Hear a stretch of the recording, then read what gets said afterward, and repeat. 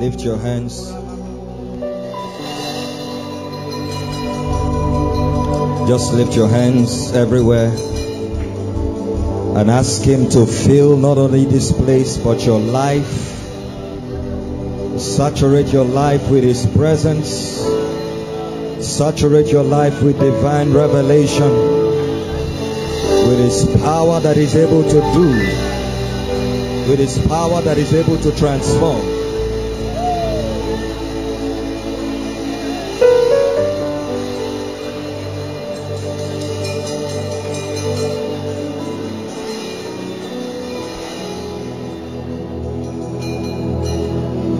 You do mighty things. You do glory. You're the faithful God. Awesome is your name. You do mighty. You do glorious things.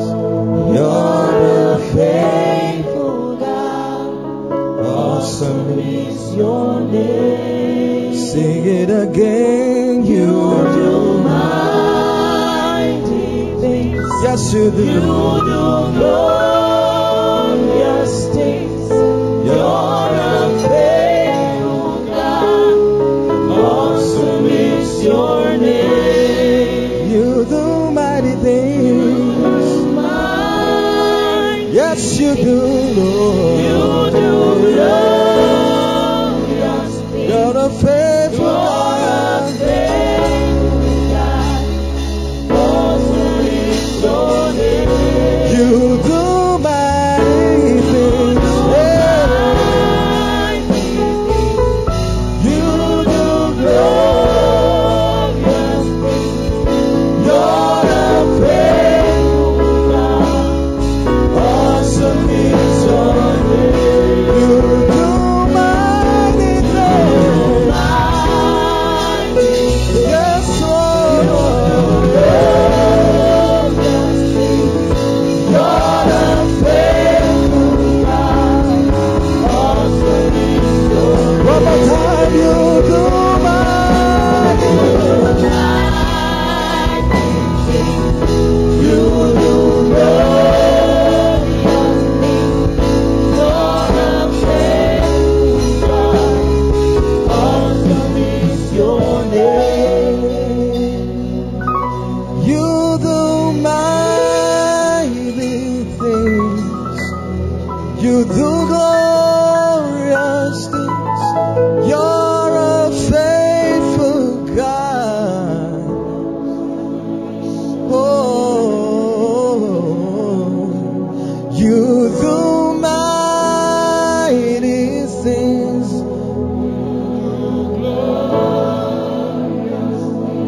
Alabarosia.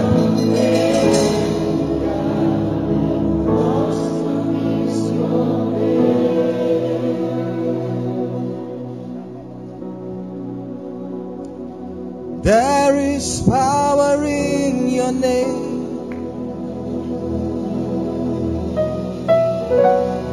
Miracles happen in your name. Come on, I want to hear your voice sing. We lift our voice to say, lift our voice to say, it is you that I see. It's you that I see. Come on, say at the center of it all. It's you that I see. It's you that I see. Say at the center of it all. It's you that I see. Oh, it's you that I see.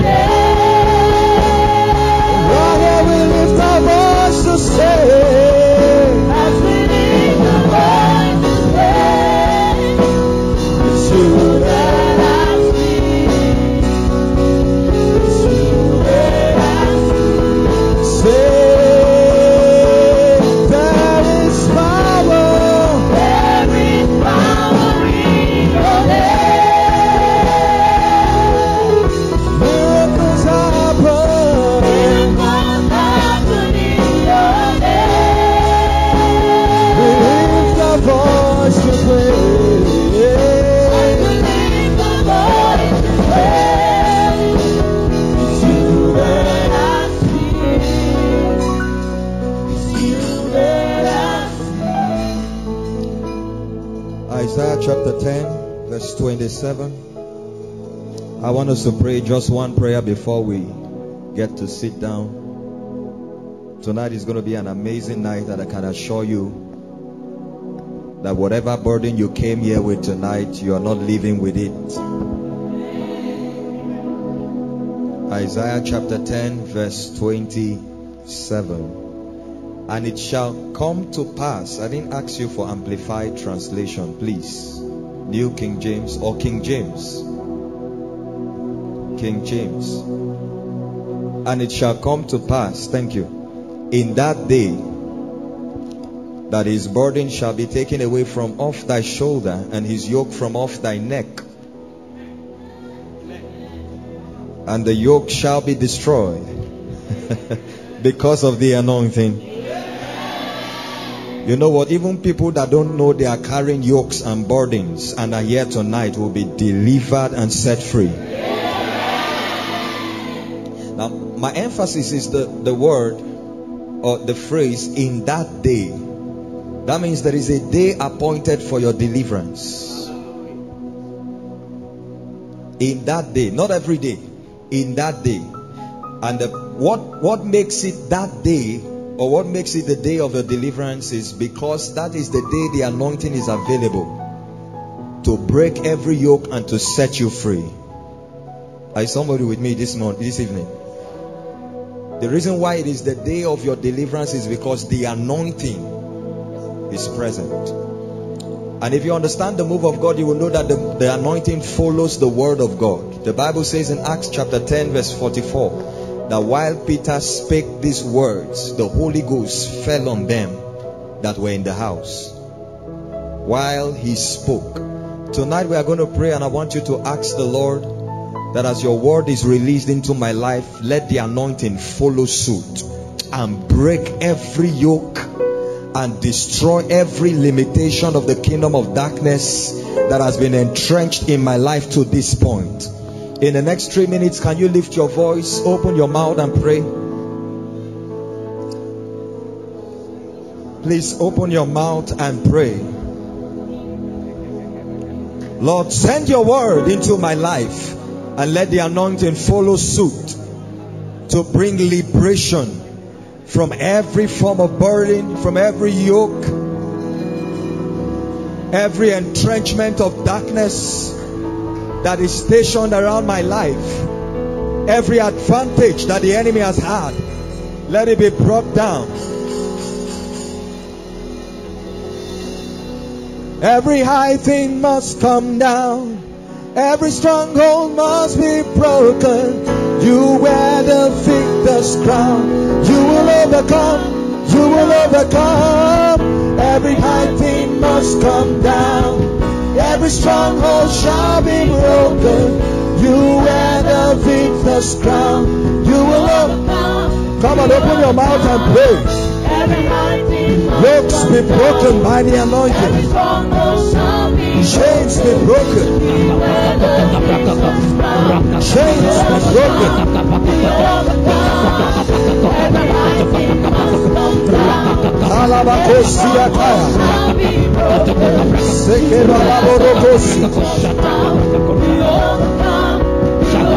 I can hear you pray. I can hear you pray.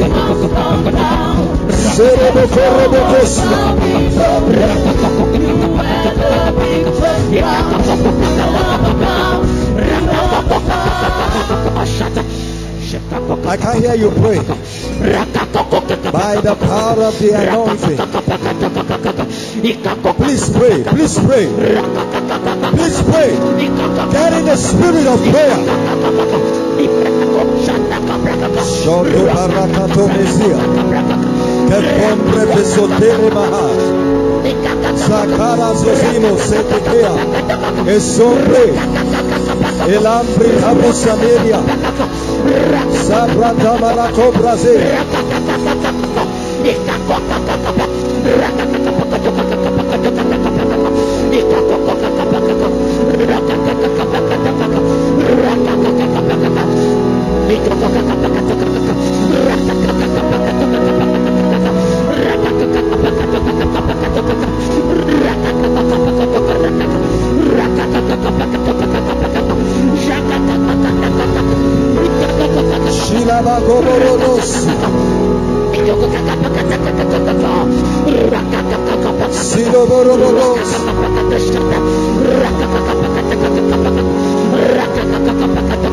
So let hope rise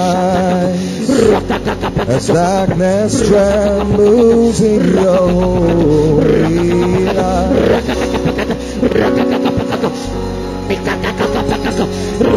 So let hope rise as darkness trembles in your holy. In Jesus' name. Isaiah chapter 9 verse 2. Please, when I ask you to pray, I want you to pray very well. I told you that the first thing that prayer changes is you. Prayer activates the spiritual dimensions that is inside of you, so that you can interface with the revelation of the word of God that is coming. The letter kills, but the spirit giveth life. It is prayer that will break through the boundary of your soul, the limitation of your soul, and give access to the light that comes from the Spirit of God. And today light will come to somebody. In the name of Jesus. The people that walked in darkness have seen a great light. They that dwell in the land of the shadow of death, upon them had the light shine. The entrance of thy word giveth light, and it giveth what? Understanding. Can you open your mouth and ask him for light to flood your life by the revelation of his word? In the name of Jesus. Don't allow your neighbor pray for you. Please pray.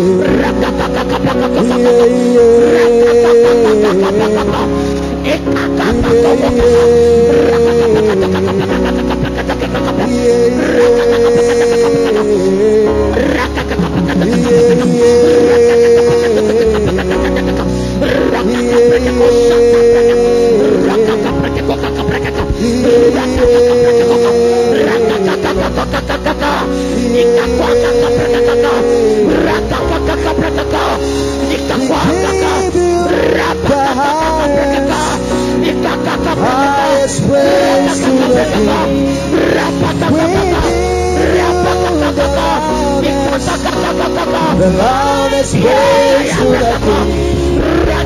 We lift up holy hands, say, we lift up holy hands, say,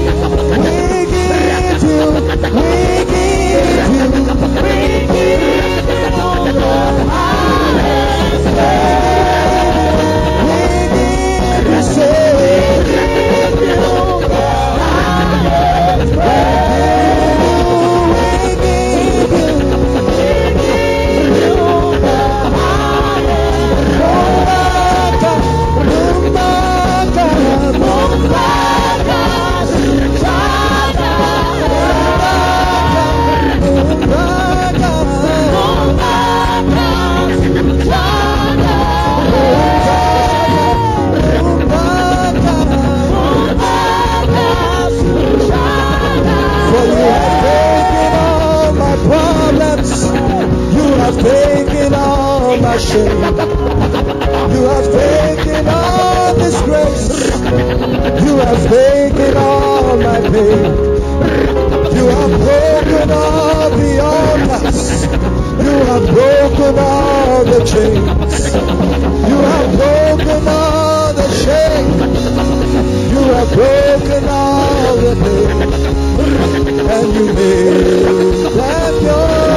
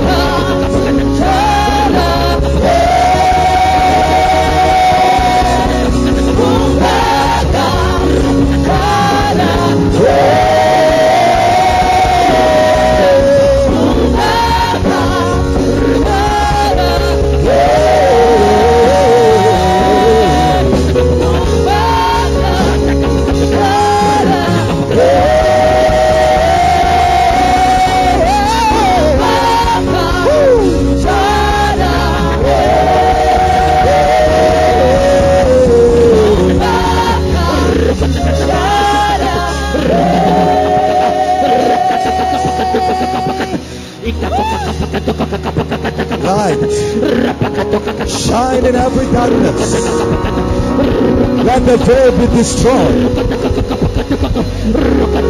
Let the chains be broken.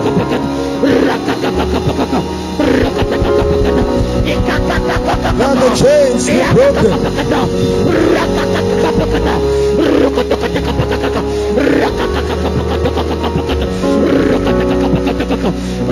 Let the chains be broken.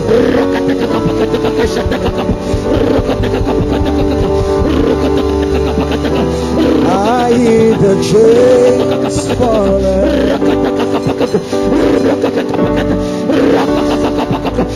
I hear the chains falling.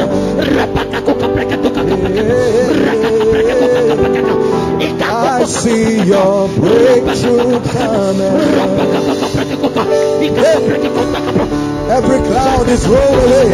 I see your joy coming.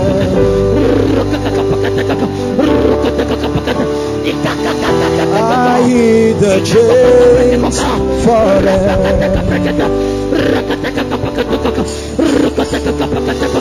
I hear the chains falling.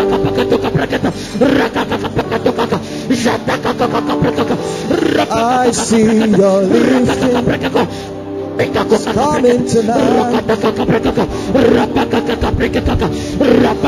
I see your morning coming. Break every chain. Break every chain. Break every chain. Break every chain. Break every chain. Break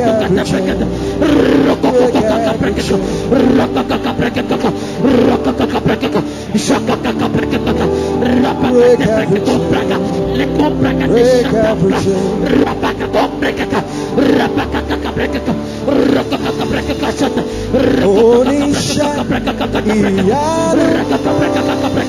You're the God of awesome wonder.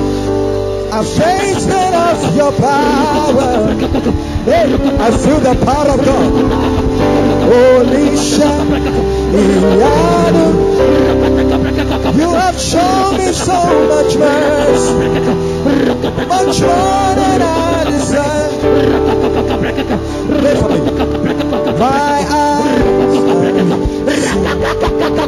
my ears have heard the wonders of your grace. Come on, say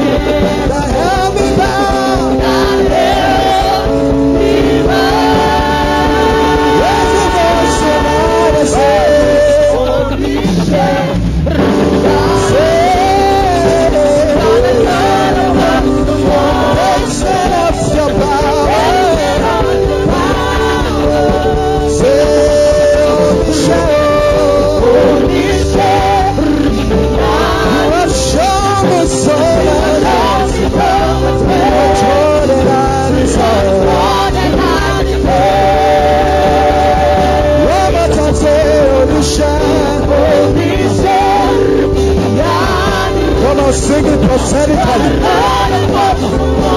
Instead of your power, say Michelle, show me so much love, much more than I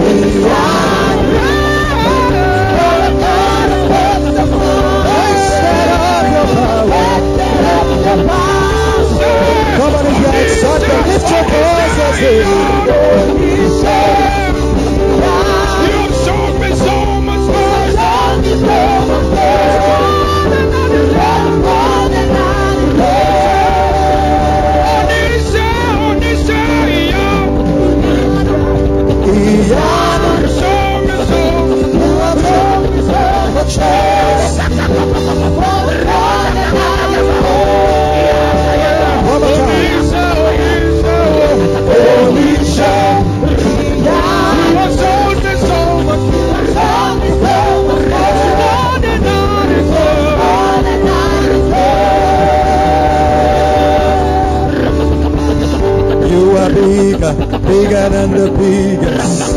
You are strong, stronger than the strongest. You are higher, higher than the highest. You are greater, greater. So you are bigger. You are bigger, bigger than the biggest. You are stronger, stronger than the strongest. You are higher, higher than the highest. You are greater, greater than the strongest. You are bigger, bigger than the Jesus, you are stronger, stronger than the strongest. You are higher, higher than the highest. You are greater than the Jesus, you are bigger, you are bigger, bigger than the you are stronger, stronger than the strongest. You are higher, higher than the highest. You are greater than the greatest. Give the Lord a big shout of praise. Okay, let's try it again. Give the Lord a shout of victory. Come on, clap your hands. Shout with a voice of triumph. Our God reigns. Hallelujah.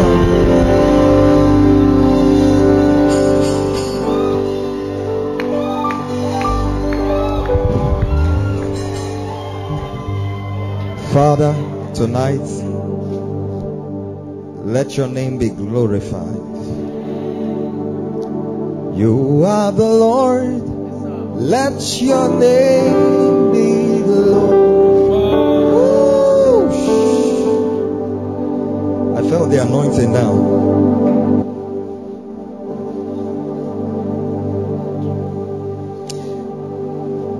There are about at least 2 to 3 families that will experience sudden deliverance now as we sing this song. Wait. And the power of God is going to come on the representative of those families now. As we sing this song, I saw in the heavens thunder strike. And I saw certain things that look like altars destroyed. There's sudden deliverance coming to 3 families now. As we sing, now it will happen. Now. Lift your hands. You are the Lord. Let your name be glorified. You are the Lord. Let your name be glorified.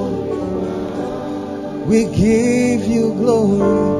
We give you glory and honor. You are the Lord. Chains are breaking now.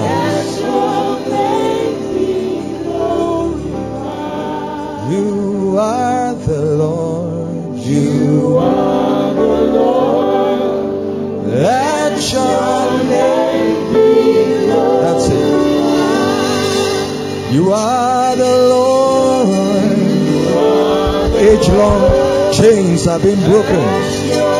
Age-long captivity is coming to an end now. We give you glory. We give you glory and honor.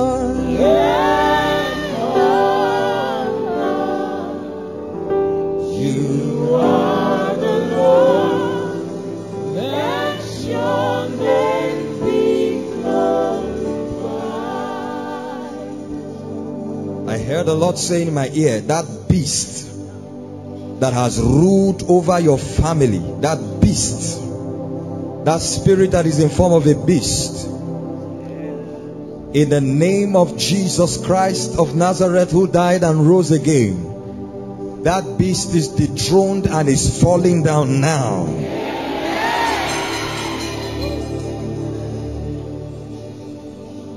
I said it's coming down now.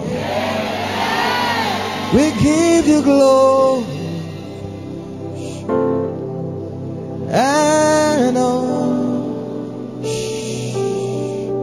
Let your name be glorified.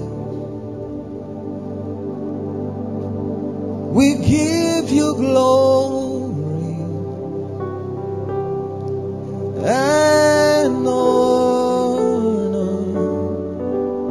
You are the Lord. Let your name be glorified.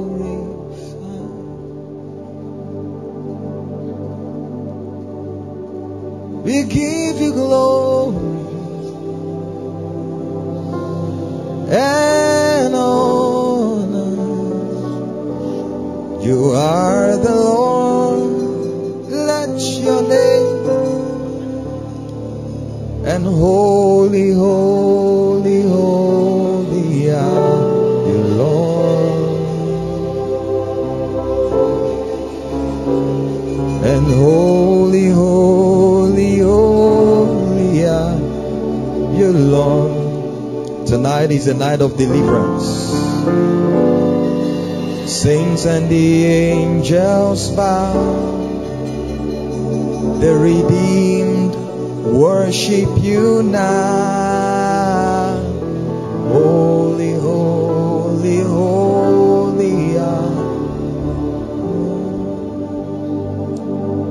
Lord, tonight I ask you, by the revelation of your word, light will outshine every darkness in the life of your children. Let every satanic encroachment, every demonic entrenchment in the lives of your children, as they listen right now, come under divine judgment. Let chains be broken. Let yokes be destroyed. And let your name be glorified. Let age-long battles come to an end today. In the name of Jesus Christ. As I speak right now, Lord, I ask, let the ministry of warfaring angels be activated. Let there be battles in the realm of the Spirit. And let the adversary be defeated. Let your name be exalted. In Jesus' precious name. Please be seated. God bless you.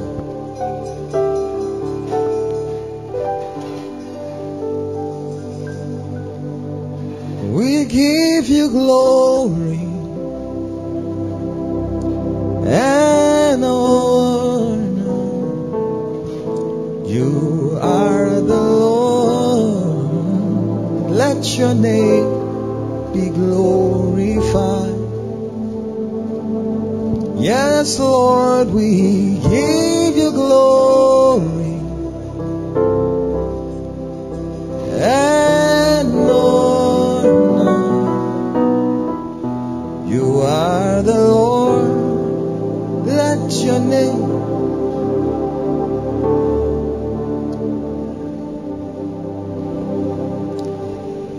Thank you, Holy Spirit of God. Thank you for your presence in this place. Thank you for your presence across this hall and even online on the airwaves. Thank you. Thank you for the quick work you're doing tonight and that you will do in our midst. Thank you for triumphing on our behalf.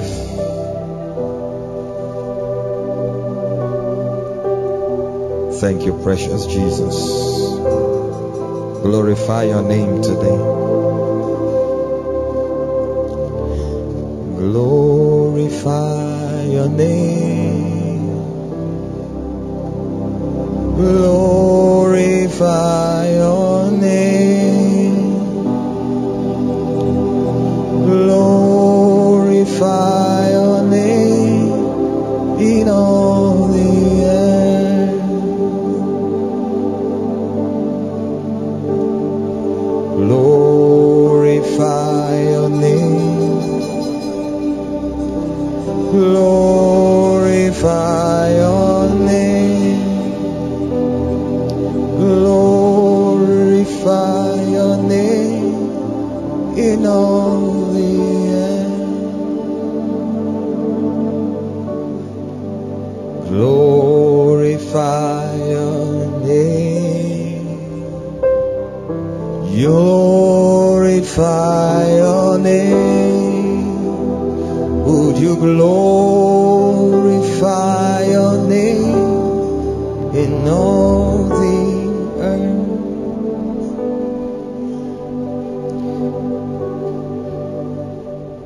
You know,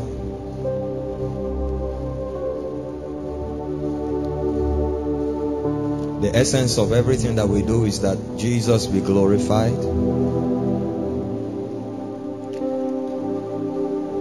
that he is seen as King in his splendor and in his glory. I'd like us to know that one of the greatest moments when Jesus takes glory is when, by the revelation of his word, the defeat of the enemy is portrayed for all to see. In other words, Jesus is glorified when the enemy is subdued and defeated. And I'd like you to know that on the cross 2,000 years ago, when he died, he not only defeated Satan, he defeated death and sin. And one of the reasons why I love teachings like this on spiritual warfare is not to expose us to, or not to glorify the kingdom of darkness, because as it were, we do a lot of exposition on the system of the kingdom of darkness. But the purpose for all of that is not to glorify Satan and his kingdom. The end of it is to show you how, despite all that he has been defeated and subdued. And God has given you and I authority to keep him bound and defeated till the day of judgment. If you believe that, say amen. Spiritual warfare. Part 2. Weapons of victory. Weapons of victory. 1 John chapter 5 verse 19. Welcome once again to Pneumatech. And I trust both to us here all over this hall and those following online that you will be blessed tonight in the name of Jesus.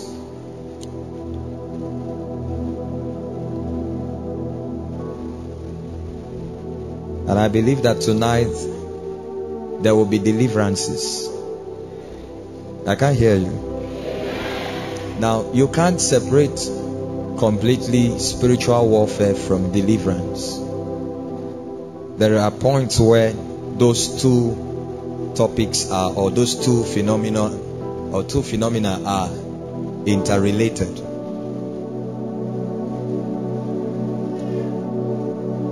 And so I believe that by reason of what we will hear tonight and by reason of the move of the anointing in this place, there will be deliverance from all kinds of yoke, all kinds of oppression. Many of us are here fighting battles and we don't even know that we are fighting battles in our lives. But today, every battle that has been existing in your life is going down.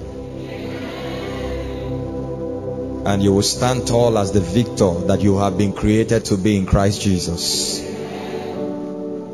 There's going to be deliverance tonight. Cycles will be broken.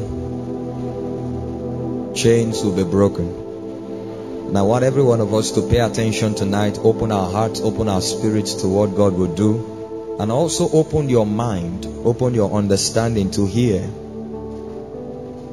The Bible says you shall know the truth, and the truth shall make you free. Alright?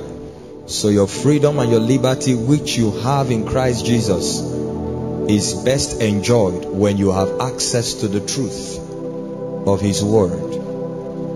So I want you to open your mind as well. Many of us, as the teaching goes forth, you will discover that a lot of things happening around your family and your life were orchestrated by satanic intelligence. And we are going to do away with those intelligences tonight.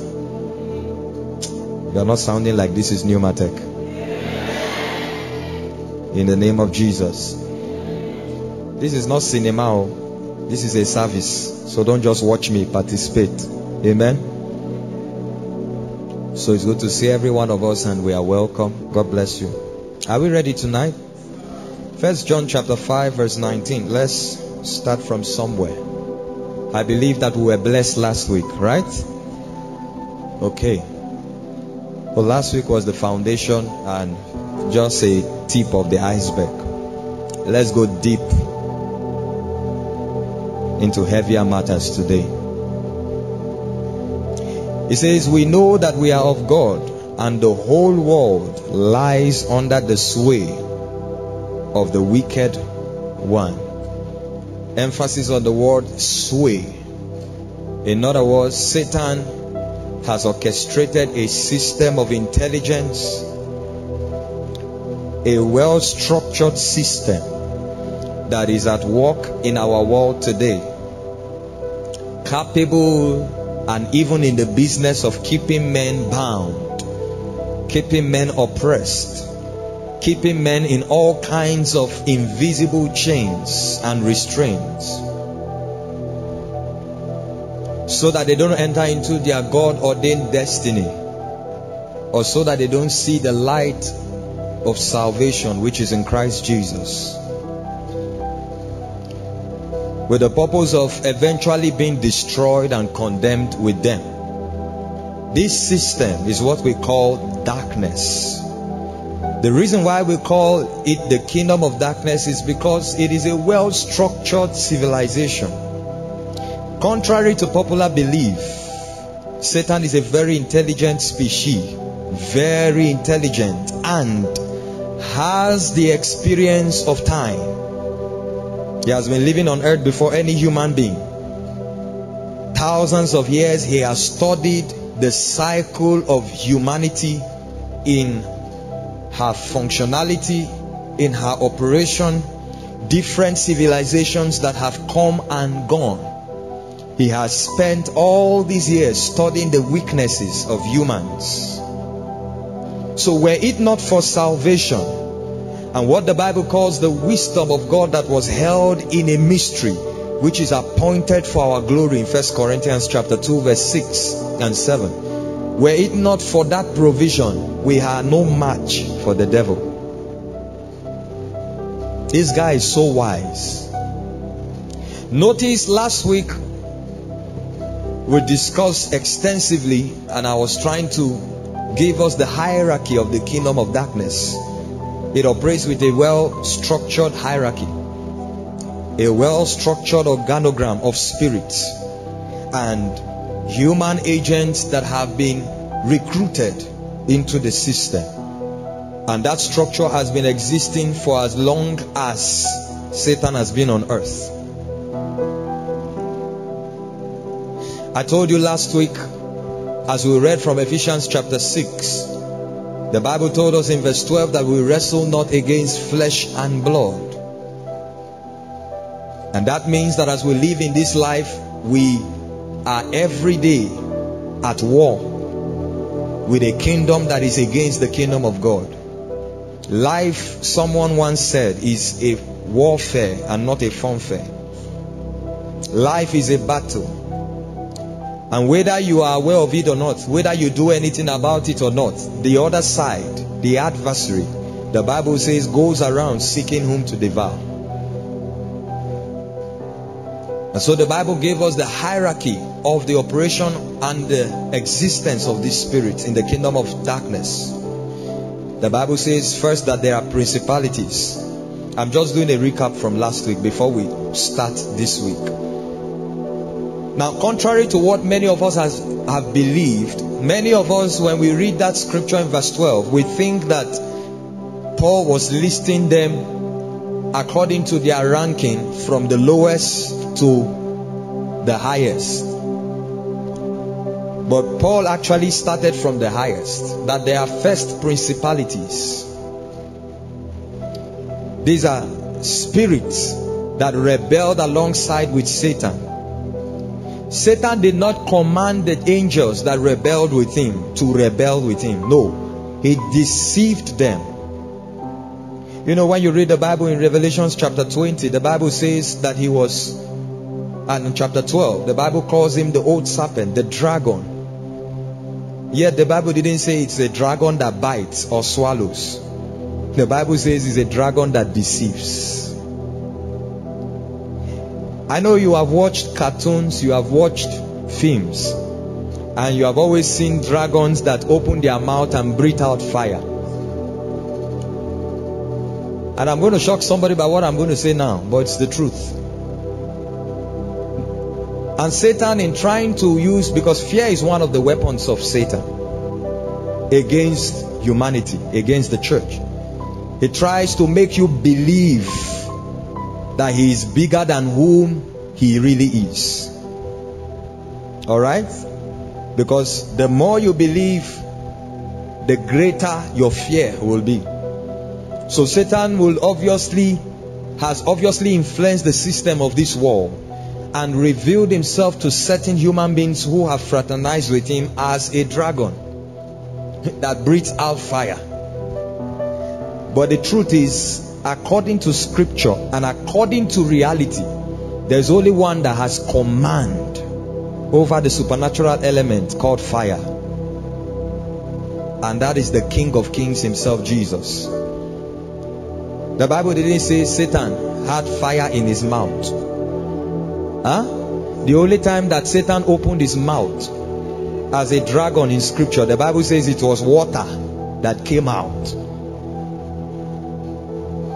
But the Bible says in 2 Thessalonians that God will bring destruction to the Antichrist and to his false prophets and to the beast. How? By the breath of his mouth. And it's only God you see that it is written in scripture, the breath of his nostrils, the breath of his mouth, the breath of his nostrils, the breath of his mouth.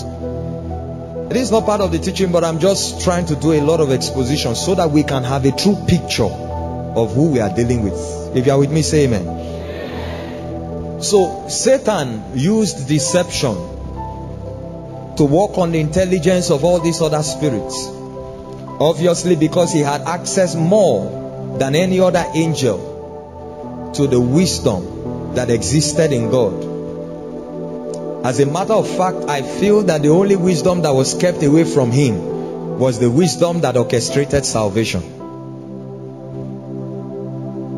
Because the Bible says it was hidden from all the ages. The word ages there in the Greek is the word aeon.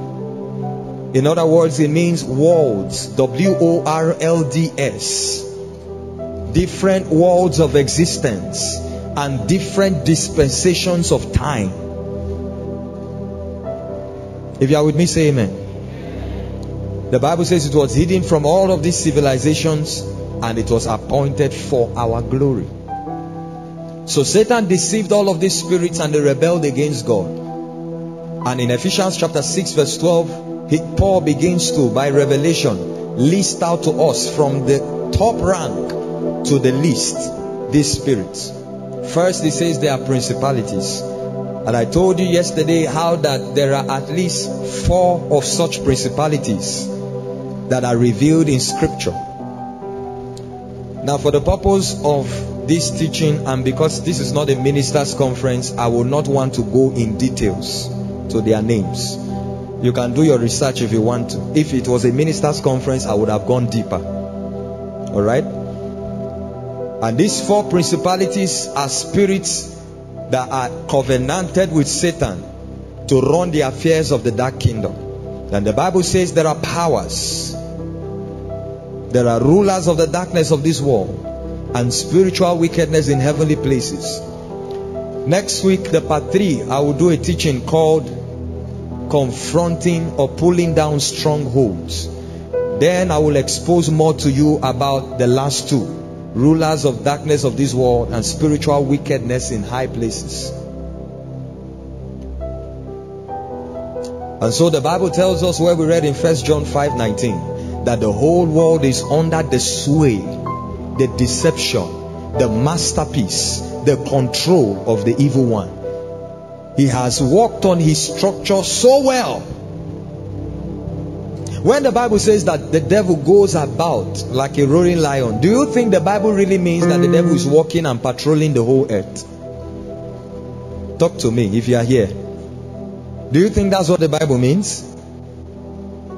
Are you here? I know those that are following online, they can hear me. When the Bible says, in Job, let's do a little discourse first. In Job chapter 1, the Bible tells us that the sons of God came to present themselves before God, and Satan was amongst them. And God asked him, he said, where are you coming from? He said, from the earth, from walking to and fro it. And then the Bible says in 1 Peter chapter 5 and in verse 7 that the adversary, our adversary, the devil, is like a roaring lion. Isn't it? Going about, verse 8. Going about looking for whom he would devour. Do you think that the Bible means Satan is literally walking up and down? So for instance, Satan just passed this street now and he's on Damboa Road. He's walking round. No. When Satan fell, to keep and maintain his authority. Oh God, mercy. Okay, first of all, before I come to that, first of all, I hope you know that in the kingdom of God, when he was still existing as Lucifer, he had a dual responsibility. And because of this dual responsibility, he had a dual authority. Okay? Authority is the position from whence you function in the kingdom. Power is the ability to function. You understand what I'm saying? Stand. You see, I don't want to start shouting with the anointing that is there. If I preach this thing, you will not understand. And the purpose for this teaching is for understanding. That's why you see me calm like this. So Satan had dual authority. That means he had a position, a license to operate, certified by God. And this position of operation were in 2 dimensions. One was in heaven, the other one was on earth. When Satan fell, he lost his authority and his place in heaven, but he did not lose his place and authority on earth. Do you know that?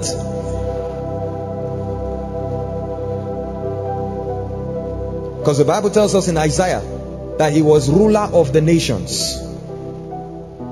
That's his authority. That was his position on earth. And then in heaven, the Bible called him Lucifer, the son of the morning, the light bearer. Isn't it? When he fell with the other angels, he lost his place in heaven. And that's why Jude tells you, one of those verses in the book of Jude, he said that angels that did not keep their place, their estate, he said they fell and a place of torment was reserved for them to the day of judgment. That means that when Satan fell, he fell with several spirits. Some of those spirits are at work with him now, but some of those spirits were captured and kept somewhere because of their increased level of wickedness. And God knows that if he allows those spirits on earth, humanity will both be deceived and destroyed. And I will tell you how they were captured and kept there. So Satan did not lose his authority on earth. That was why when he came to tempt Jesus on the mountain, The Bible says in one of the temptations, he showed him all the kingdoms of the world and the glory of them in a moment of time. And he said, all these are in my power to give you. Until today, he has not lost his authority over the world. The Bible says in 2 Corinthians chapter 4, in whom the God of this world has blinded their mind.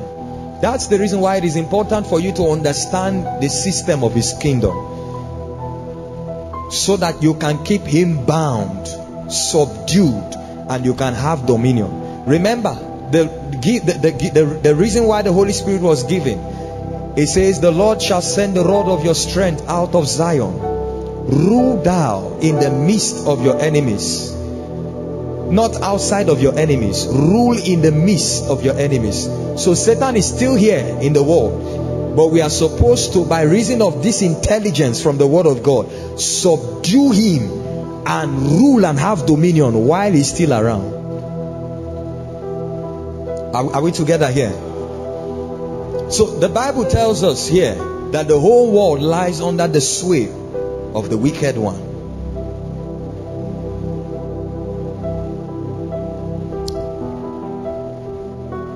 However, last week when we were discussing, I told us that, you know, Satan fell with angels who are spirits that are working in his kingdom now.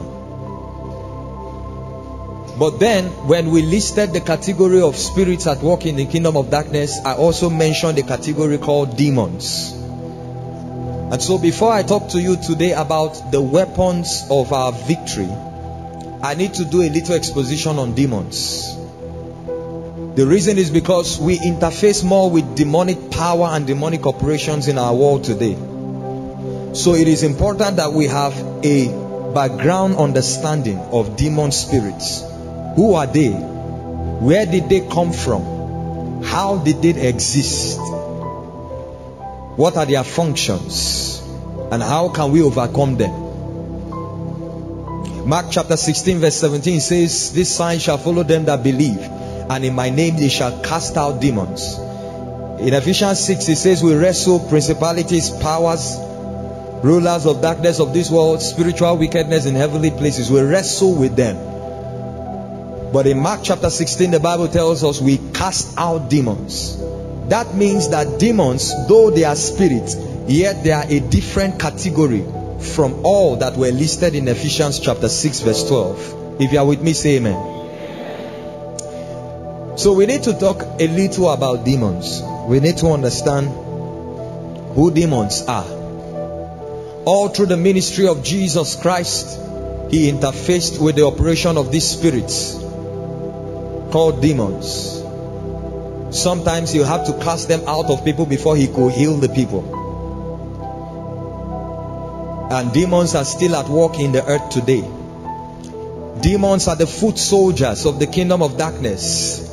They are the ones walking on the earth. So when Satan said, I've been going about, going to and fro, it's not really that he is walking to and fro. No, he has a system of foot soldiers called demons, operating in all the 7 continents in the world, ensuring that his will and his plans as revealed by principalities and as executed by powers, ensuring that these plans and purposes are effective in all the places of the world in different time zones at the same time.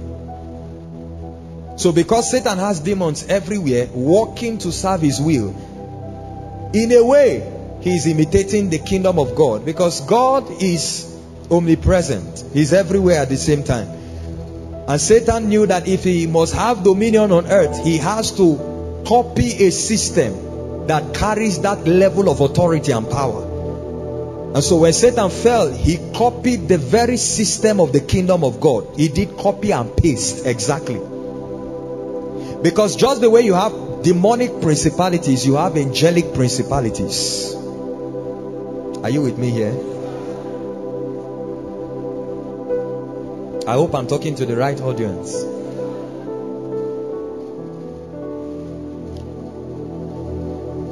He knows that God is the only omnipresent one. And so Satan's business is not to try to dethrone God. He can't.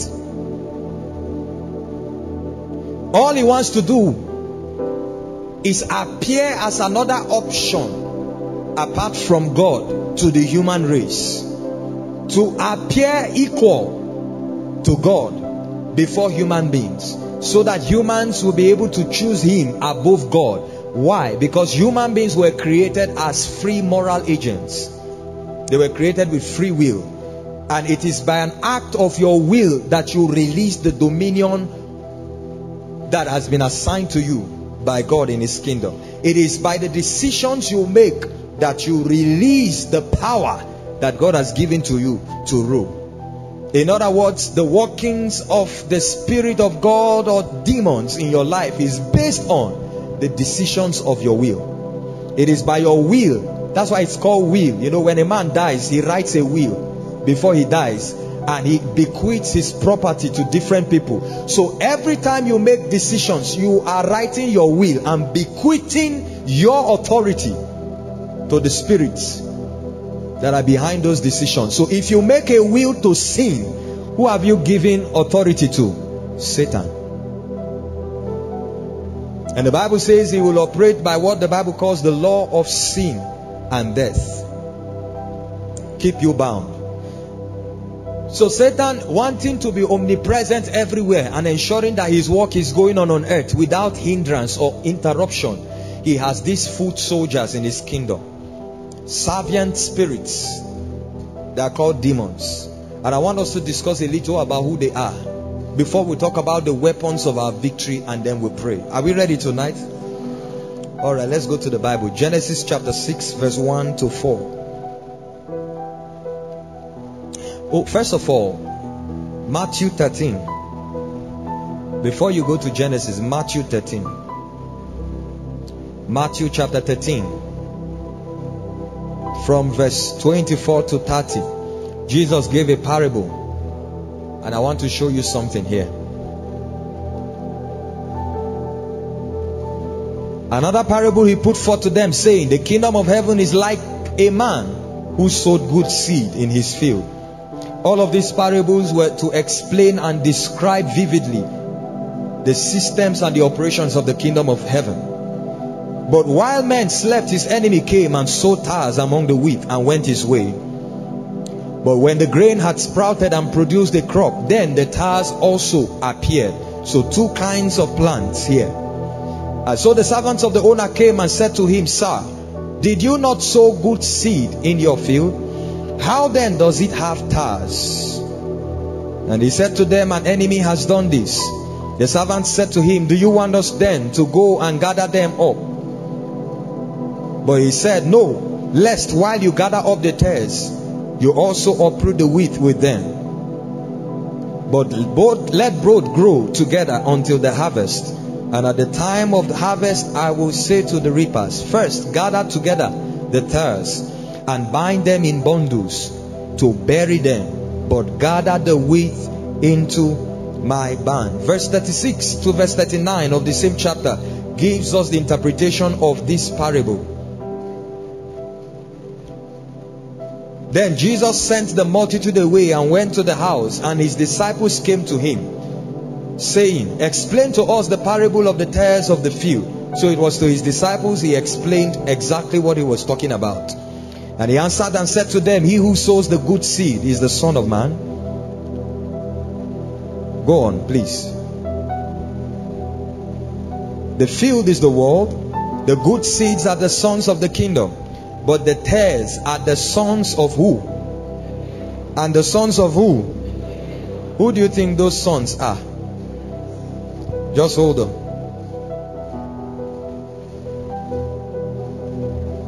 The enemy who sowed them is the devil. The harvest is the end of the age, and the reapers are the angels. The word son there in the original rendition can also be interpreted to mean seed. So when he says the sons of the kingdom, he says the seed of the kingdom. When he says the sons of the wicked one, it means the seed of the wicked one. Of course, you know, literally it doesn't mean that Satan carried corn and planted. No. It's talking about the seed of the devil. Now the devil is a spirit. Just in case you think that only human beings have seed biologically, only men carry seed in them biologically and can reproduce. The Bible says the devil had a seed, and the Bible called them the seed of the wicked one. So the question is, this seed of the devil, of course, a son will look like his father. A son is the expression of his father. A son is the very reality of his father. And so if we are sons of God, because we have been born again and we are begotten after his kind, then it means that the sons of the wicked one have been born of the wicked one, and they are after his kind. In other words, these are species that are like the devil, in existence, in operation, and in function. Sadly, many Christians don't know this. And another sad thing is that they don't know that these seed are in our world today. That means not everybody you see is a seed created by God. So let's look at who these seed are. Genesis chapter 6 verse 1 to 4. Now it came to pass, when men began to multiply on the face of the earth, and daughters were born to them, that the sons of God saw the daughters of men, that they were beautiful, and they took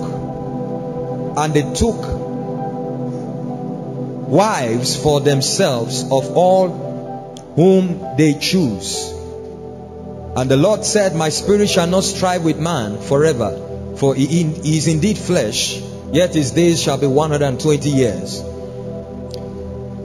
There were giants on the earth in those days, and also afterward, when the sons of God came into the daughters of men, and they bore children to them, those were the mighty men who were of old, men of renown. So the Bible speaks about the sons of God. The sons of God here are not angels, because the Bible says in the book of Matthew, Jesus was giving a parable when they came to ask him the question. You remember when the Pharisees came to him and told him, Master, this woman here married one of us, and the husband died, and the brother married and died, and the other brother married, and there were 7 of them that got married and died without any seed with the woman. And they said, Master, when we get to heaven and we are resurrected in heaven, he said, who shall be the woman's husband? And Jesus told them, none of them. He said, because we shall be like the angels in heaven. The phrase, note the phrase, angels in heaven. Angels in heaven, not just angels, angels in heaven. He said, we shall be like the angels in heaven. How are they? He said, they neither marry or they give to marry. So if this scripture was talking about the angels, the holy angels of God, then Jesus would have been wrong. And Jesus cannot be wrong, because he's the word of God. So the sons of God here was not talking about angels from the kingdom of God. The sons of God here is in the Hebrew, Benai Adonai. It means descendants of Elohim, descendants of the Lord God. The word Elohim is a compound word in the Hebrew. It's a word that represents every spiritual species. For he makes his angels what? You guys are not talking to me. Let's pray. Let's do small miracle service. That's what you want, Nashi?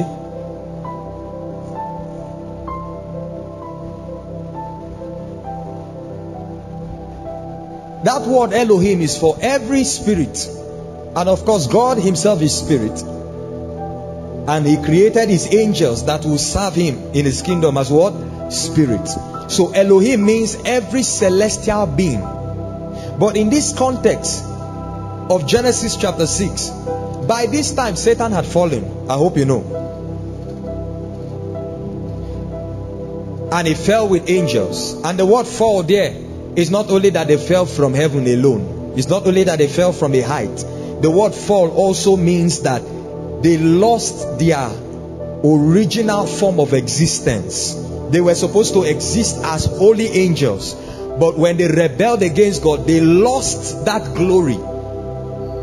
and they were subjected to a lesser glory. That's why we call them fallen angels. Now these fallen angels were the ones, because they were hovering over the earth and the heavens. And of course the Bible has been clear to show us that angels have bodies. I don't have time to prove it to you. So they came on earth and they saw the daughters of men. And the Bible says they took them for wives. They met with these women, had intercourse with them, and the seed of these fallen angels came in these women. And the Bible says in verse 4 that the women gave birth to a species that were called giants. In the Hebrew they are called Nephilim. In other words, men of stature. A group of people, a colony of species that look not like the normal human beings. A descendant that was not created by God. Why? Because they were the seed of fallen angels. And now God became angry because this seed multiplied wickedness on the earth. Of course they were wicked because they were the seed of the evil one. And God said he was going to destroy all life, not the earth. That was what brought the flood of Noah. He said he was going to destroy all life, all flesh, not the earth. And so eventually the flood came and destroyed every one of them. And the Bible says in James, I believe chapter 2, that as the body without spirit is what? Dead. So faith without work is what? Dead. So when the flood came and destroyed all life on earth, these species, they died and their spirit remained. The spirits could not go to heaven because they had been thrown down from heaven. They could not go to hell because their time for condemnation had not come. These were the seed of fallen angels. And so when Noah came out of the ark and God told him multiply and fill the earth again, when the human race started again, these spirits became restless because they needed a body to dwell and stay on the earth. Remember that the sons of God came on earth, isn't it? So they knew that their jurisdiction had to be on earth. So they had to look for human bodies that they would possess and be in. These spirits are called disembodied spirits. In other words, they are real persons, but they are not human beings. They can talk, they can feel, they can see, they can smell, they can move. They have every motion that a human being has, but they don't have a body. These spirits, brothers and sisters, are what we call demons. Somebody say demons. So that's how demons came on the earth. And they are still here today.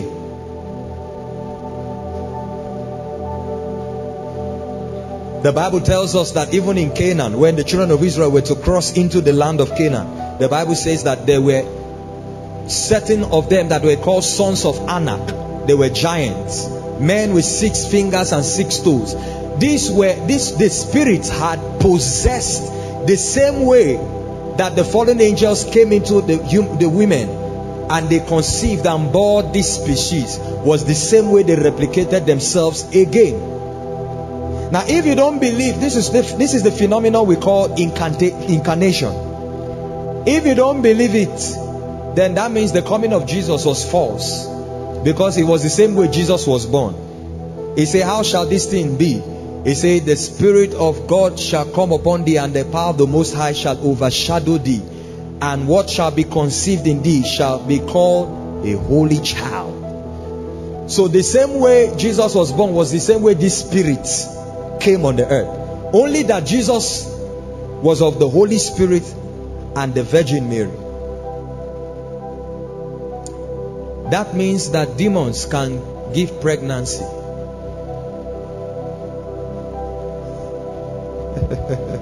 Oh, it's making sense to you now. Okay, let me ask you a question. A woman gets married. Let me say this as part of the practical experiences I have had little in the ministry of deliverance. A woman gets married and for a while doesn't have children. And the man is okay, the woman is okay. And then soon afterwards, she will go to sleep and begin to see strange dreams. People coming to meet her and sleep with her in the dream.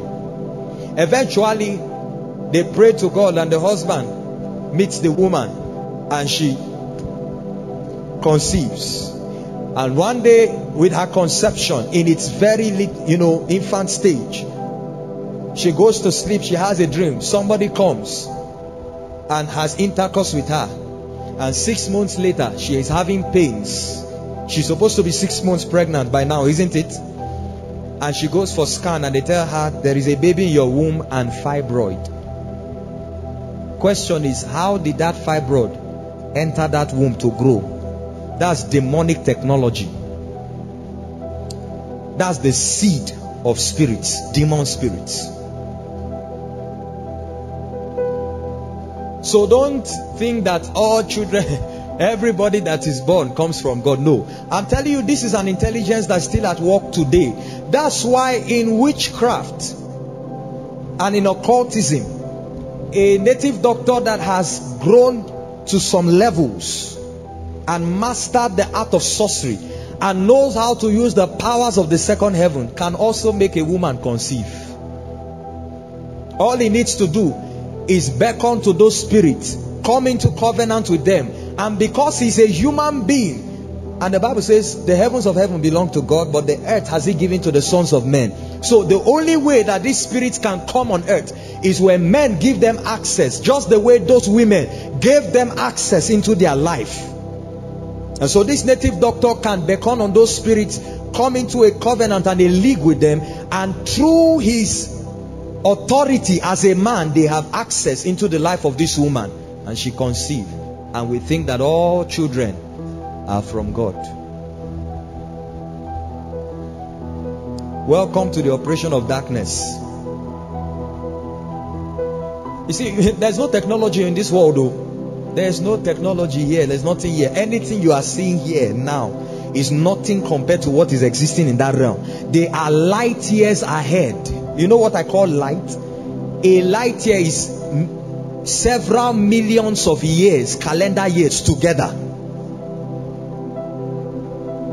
All of this artificial technology, artificial intelligence, all these things you see, they were discovered and brought into our world from another realm.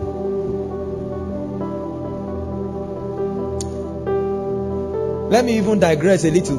Look at some of the cars that they design now. Stand and look at some of the cars from the front. You see it look like a dog. Some of the other cars you see it look like a snake, like a python. There's one Toyota that looks like that. With all apologies to Toyota brand. It's because I was telling somebody, I say, you don't learn how to cook by watching YouTube. You know why? Because the person did all the video and that video was edited. Behind the scenes, you don't know what she added.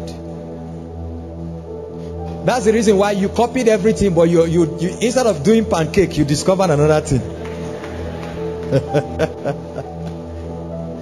Please be seated. Instead of pancake, what you discovered was pan wafers.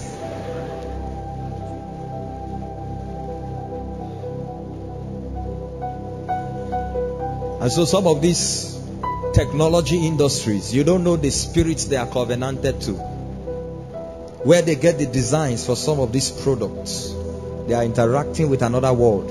It is better you believe it now, not to be afraid, but believe it for your awareness, because we are interfacing with that world of demon spirits, and we are in the last days where there's going to be a heightened operation of these spirits.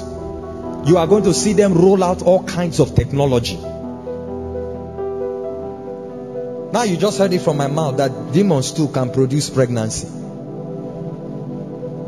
If demons can give pregnancy, they can also give money.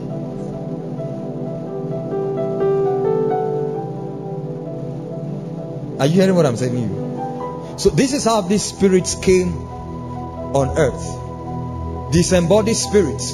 Until today they are looking for a place to dwell. Several of them. The Bible tells us that in the ministry of Jesus, He interfaced with them again and again. There was a time he met a man when he crossed the lake to the other side. And this man had demons in him. One of them began to talk for the others. And he said, we are legion. The word legion means 5,000 to 6,000 troops, soldiers. That means that there were about at least 5,000 to 6,000 demons. But this one was the chiefest of them, speaking on their behalf. Demons. Let me give you 6, 7 to 8 things about demons.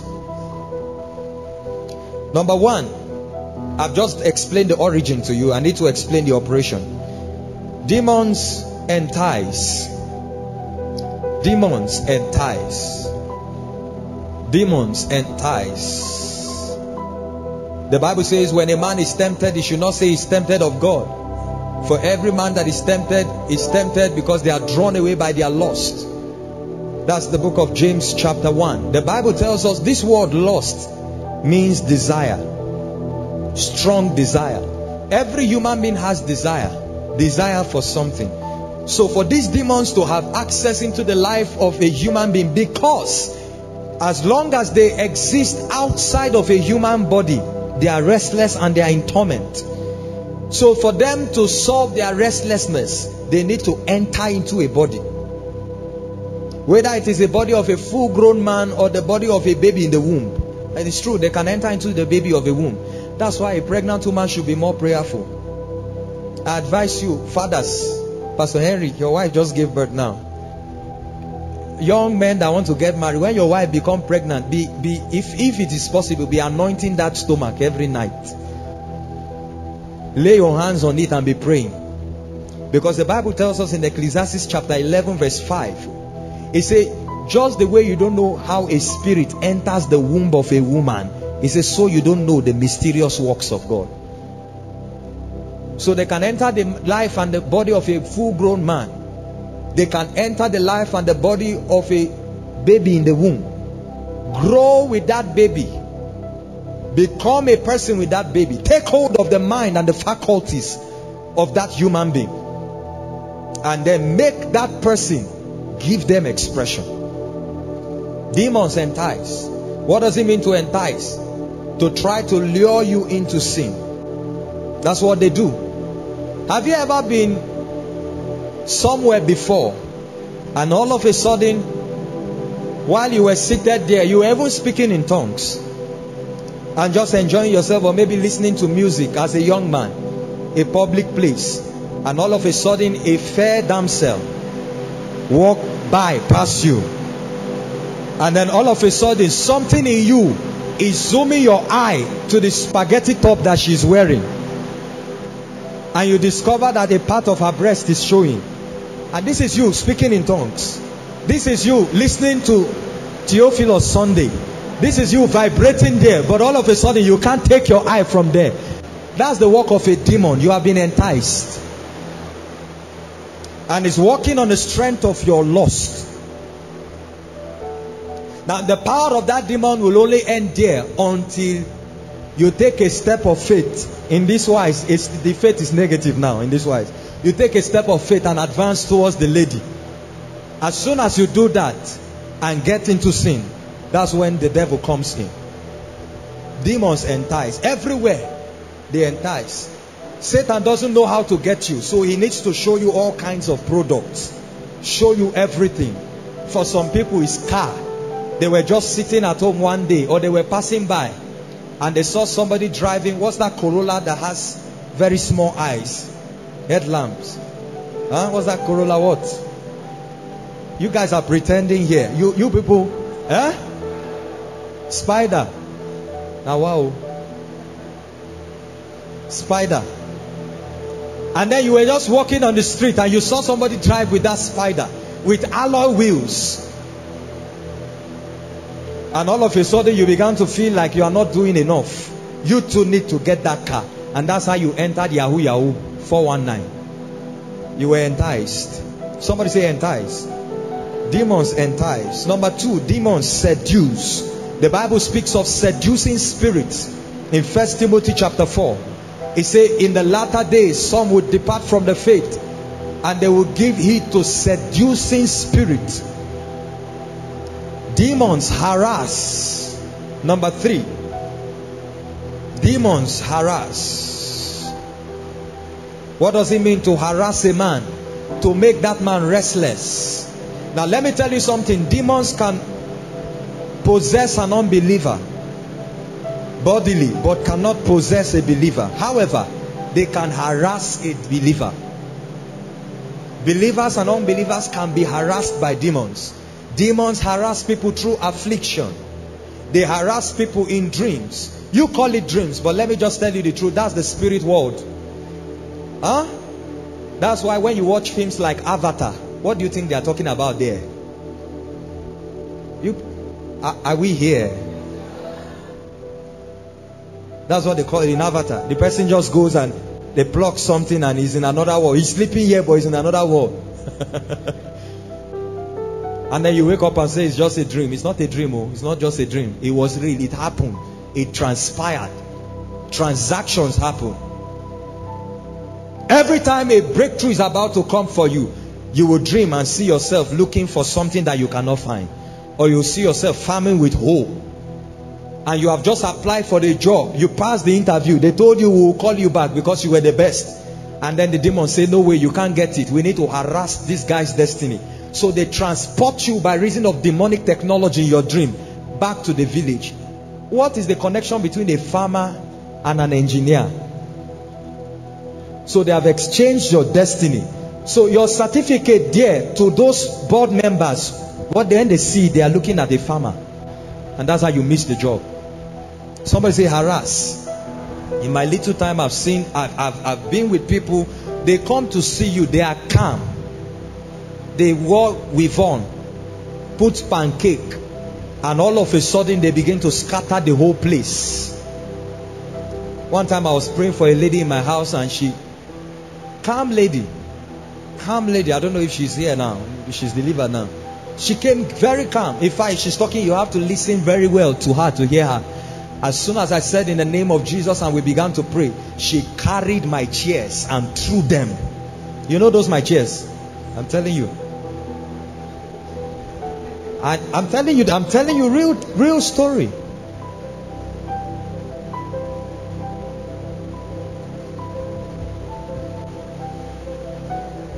Demons oppress. Oppression, this one works more in the mind. When a demon enters a man, the first thing it does is go straight to the mind of that man. Because the mind is the organ for expression. The mind is where your self is. That's your soul. That's the part of you that interacts through your body. So they go to that mind and they reconfigure your system of intelligence to suit their own character. So that even if they are casted out, you will still behave in a way that is like them. That's why Jesus said when a demon spirit is casted out, it will go through dry places seeking rest. And when it does not find the rest, it will come back to his house. Demonic programming. Somebody said demonic programming. It's very true. There are many people right now, even in church, who have been reprogrammed in their mind, in whom the God of this world has blinded their minds. So you see the person behaving like another thing. His configuration has been distorted. It's just the way NEPA, or you know what do they call them now? The electricity distribution company. They have their poles everywhere and they connected lights to your house. And then you didn't pay your bills for 2 years. And they came and disconnected your wire. And then you know an electrician in your neighborhood who, when you call him in the night with a torchlight phone, he can climb the ladder just like the NEPA people and connect it back. But that's illegal connection. That's what demons do in the mind of people. There are demons that are specialized. They are specialized with causing war and bloodshed. When they invade a territory, all of a sudden people will begin to kill one another. A brother will carry gun and shoot his own brother. That's not ordinary. They have been oppressed. Ecclesiastes 7 verse 7 in King James translation, it says, surely oppression driveth a man mad. That's why I believe every kind of psychological or psychiatric symptom or condition is demonic. It has demonic undertone. Medical people may not want to agree. They'll tell you it's a psychological, this psychosomatic stress disorder, this and that and all of that. And you know the way their doctors and nurses do. Psychiatric doctors and nurses, you know the way they do around their patients. Sometimes they behave like the patient. They try to make the patient feel that he's special and that he's okay. Meanwhile, he's mad.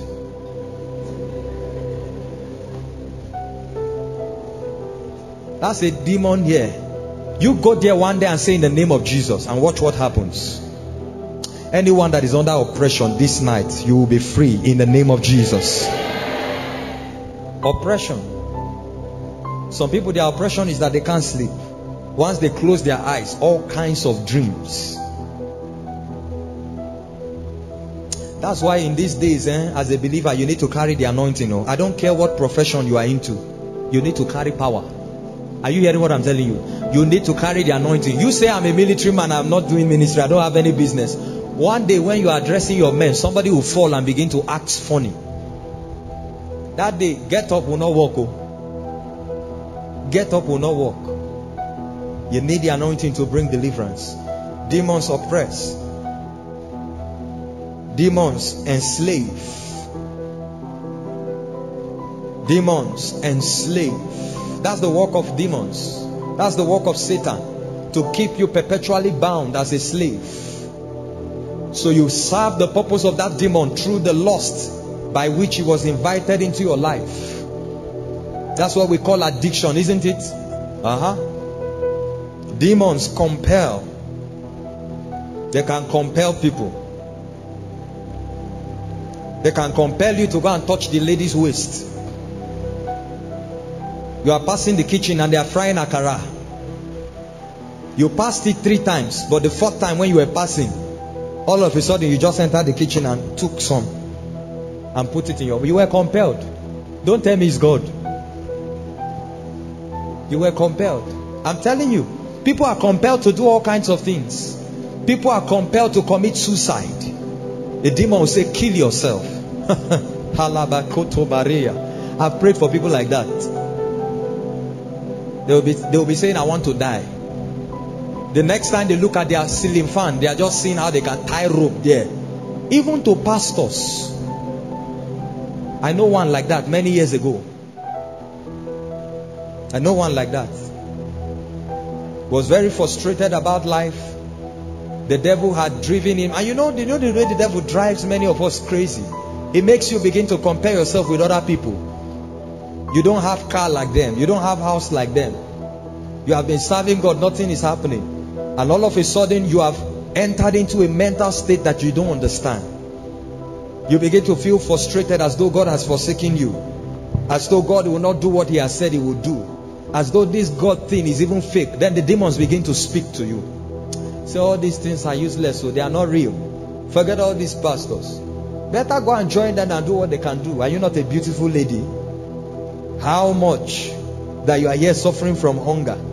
In fact, you even hear some of them say, it's not like I don't know what to do. That what you want to do. You are compelled by a spirit to do it. And this pastor went and sold his television. Sold the television and used the money to buy a rope. To do what? To hang himself. It was when he was leaving the shop with the rope that he met a friend of his that saw him and held him, and that was how he was saved. Demons compel.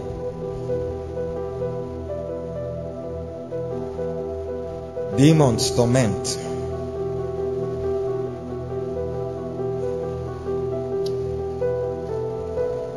Demons torment.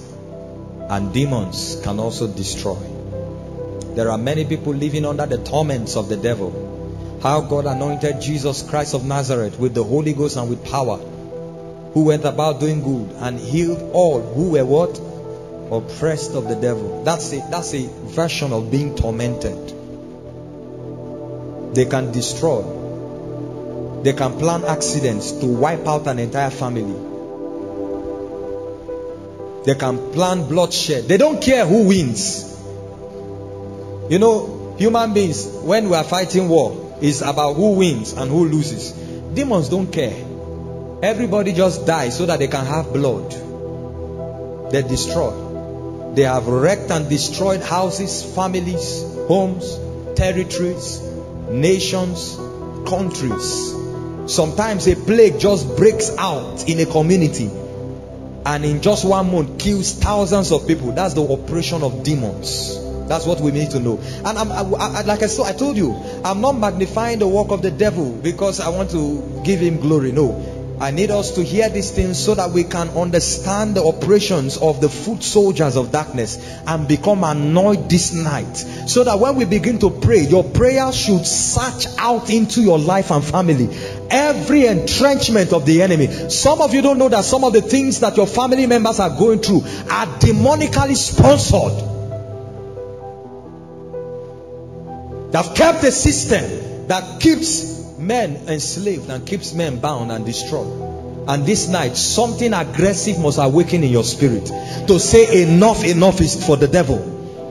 The end has come for the operation and the work of demons. As far as you live this life as a believer, you will encounter them every day. There is no family on earth that I know that doesn't have some form of demonic attachment to it. Because they must fulfill the work of Satan. Yet the Bible says, in my name ye shall cast out demons. Yet the Bible says, behold, I give unto you power, authority to tread upon snakes and serpents and scorpions, and over all the power of the enemy, and nothing shall by any means hurt you. So regardless of the fact that we have mentioned all that demons can do, and that they are so powerful and mighty, the Bible says it is possible, when a believer has the right understanding and knowledge, it is possible to expel them. You know, I didn't tell you another bad side of the whole equation. I didn't tell you that demons can be tormented. Did I tell you? Demons can be tormented too. They are tormented when you cast them out or when they are expelled. Every time a demon is casted out of an individual or out of a family, because it's not only staying in the body of a man, it can also stay within a family. Remember, that spirit said, my house, in Matthew chapter 12. It says in verse 43 to 45, he said, I shall return to my house. And Jesus said in verse 45, he says, so shall it be to this wicked generation. That means demons can stay in family lines. Not only in human bodies, they can stay within the family, seeking to enslave everybody. But it is possible with the required light to bring expulsion to that devil, to bring expulsion and exorcism to that demon. And the moment a demon spirit is casted out, they are already under torment. That's why when a man is experiencing deliverance, you see the demons crying so well in that person. You know why? Because as they leave that body, they are being tormented. They said to Jesus, have you come to torment us before our time? So it is possible to torment them. And brothers and sisters, we must be angry this night to obtain the grace and the anointing to step into our God-ordained mandate to exorcising demons and keeping them under torment. That means they can be tormented till the day of judgment.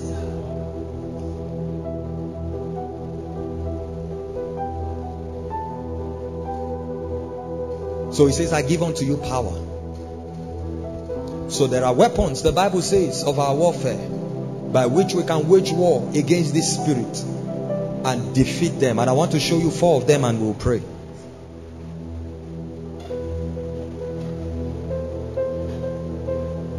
Number 1,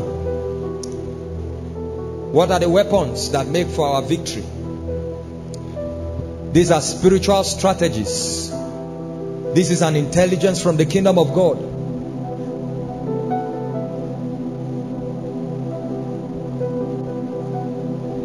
There's somebody here with a demon, and you'll be free today. In the name of Jesus, you'll be free today. In the name of Jesus. This is the understanding that helps us to secure the victory that we have in Christ Jesus. Number 1, what are those weapons?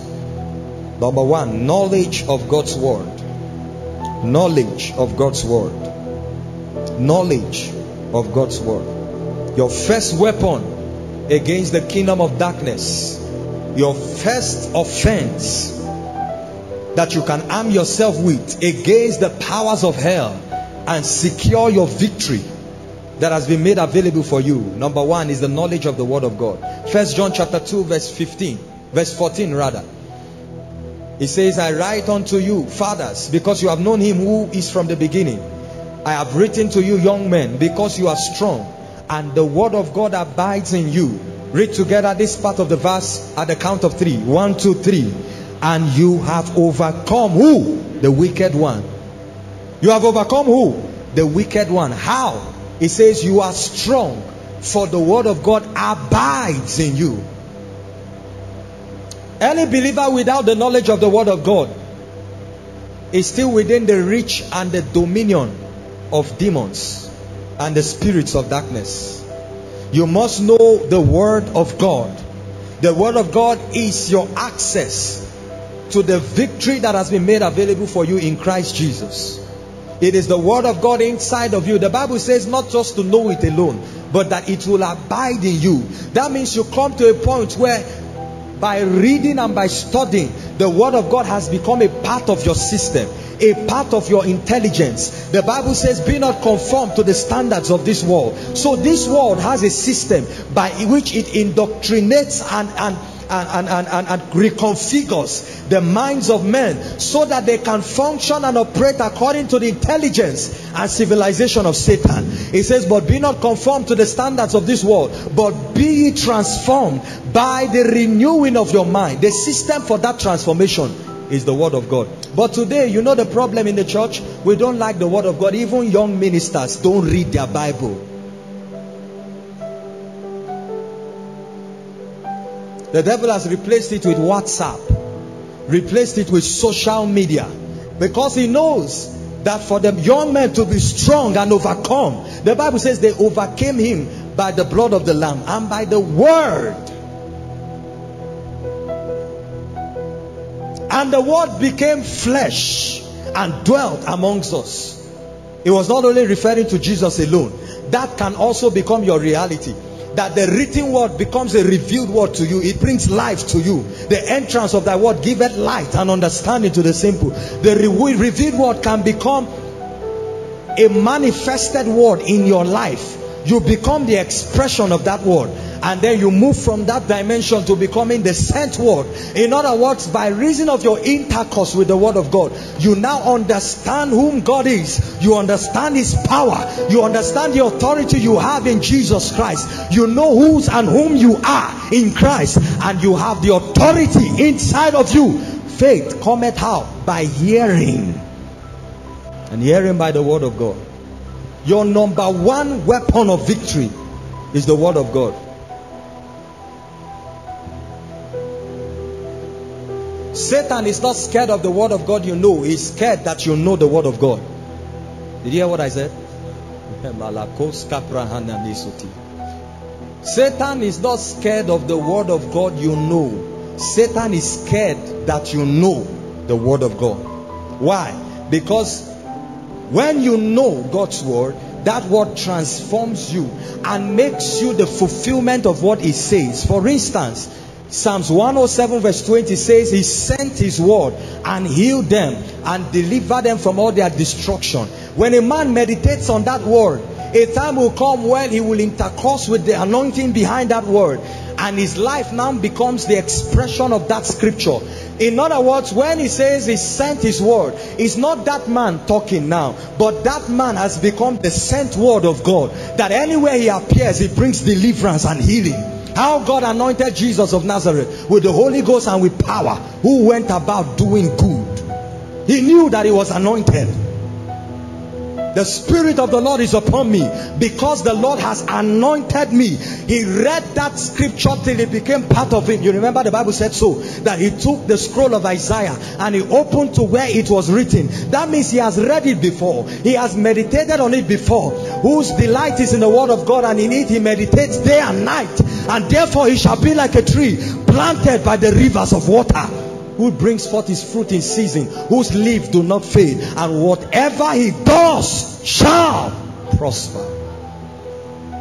So who cares about the economy of Nigeria? Whatever he does prosper. And Isaac sowed in that land in a season of famine, but because he knew the word, he knew the promise. For the promise of God, 2 Corinthians 1:20, are yea, and in him amen. For God is not a man that he should lie. Numbers 23 verse 19. Neither the Son of Man that he repents of his word. As he said, he shall he not do it. As he spoken, he shall he not command it to be so.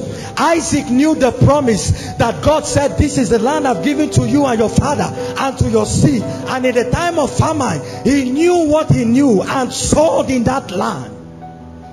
And God blessed him. What do you know? What do you know? What do you know? When you see me stand here and say the fire of God is going to come on people, and you see it coming on people, do you know I can take you to a systematic study in the Word of God to route you to that mystery, that fire is operational in a realm in heaven. And because of my knowledge from scripture of the route to that realm, I can make demands and it will show up. That's why Elijah told them, the God that answers by fire, he knew the route. But we don't know the word of God. Especially I weep when I see young ministers in our time. Everybody wants to be on social media. Everybody wants to be known and have followers. You can have thousands of followers on social media and you are still oppressed by demons in the night. But you know what? When the light of the word of God lands on your life, it will announce you from where you are to the nations. You don't need publicity. What did he say about John the Baptist? Strange man, strange lifestyle. He was in the wilderness, and all Israel and Judea gathered to him. In the time when there was no signboard, no billboard, no poster, no social media, no WhatsApp status, there was something in you that spoke to the spirits and compelled men to gather to him. Even the devil know that if I allow this guy to stay alive, him and Jesus, I'm in trouble. So Herodias, look for his head. What did Elisha know? That even when he died, his body what he knew had materialized into his body. And the Bible says a dead man touched the bones of Elijah, and he stood up and lived. Do you know that you can so know the mysteries of the word of God that it's no longer that you need to say, your presence now attracts the same power, the same grace. Those of you that have encounters with spirits, you know that in the realm of the spirit, you don't need to open your mouth to talk. In fact, not all spirits have mouth.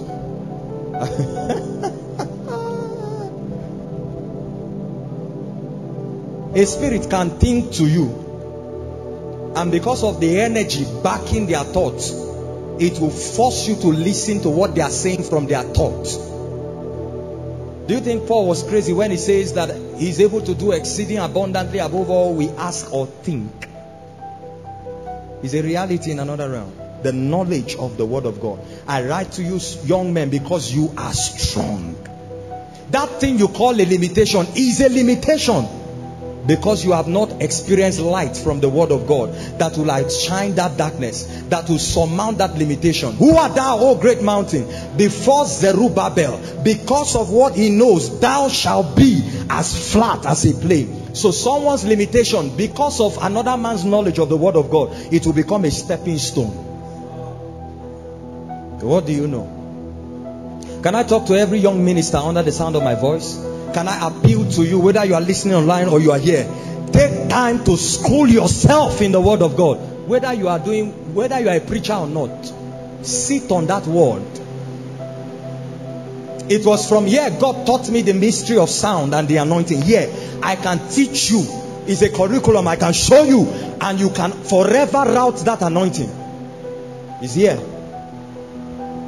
And now we just want to sing, and I don't want to be a Facebook preacher. I want to be as popular on earth as I am in heaven.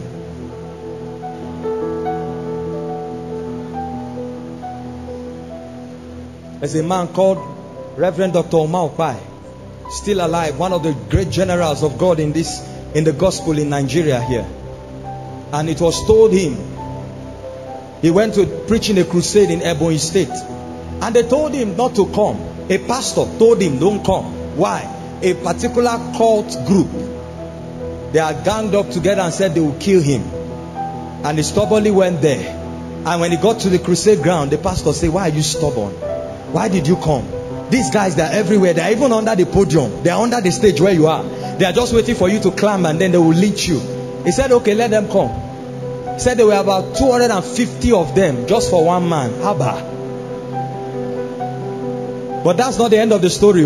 He stood on stage. This was opening prayer. He said, Father, let all those cult boys, wherever they are, let them fall down and go to sleep now. And when they sleep, let them have visions of hellfire. And when they have the vision, let them wake up from their sleep and give their life to Christ. And among them, raise preachers. And almost instantly, 250 people fell asleep. And when they woke up, they all gave their life to Christ. He said 3 years ago, some of them came and brought a seed to him. What you know? Somebody say, what do you know? There's something you know, that lack will no longer be an issue in your life. Some of you see the way I send you text message. When you say I should pray, and I send a text as though it's so authoritative, as though the devil is going to live right there. It's because of what I know. He sent his word. Is it not called message? Don't you send it? So you want me to call you and pray, but I can send the word.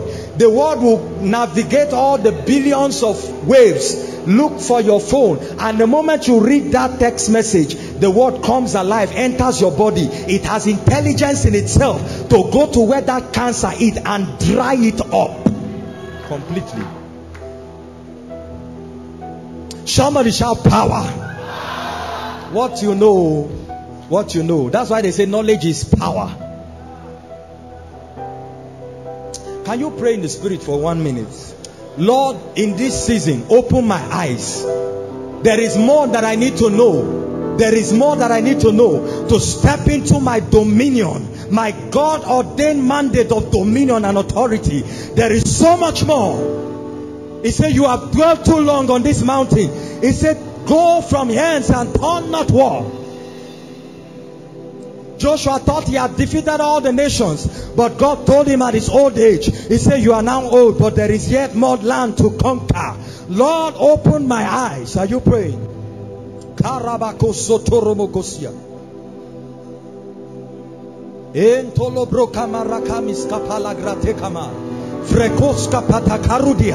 Open my eyes in this season.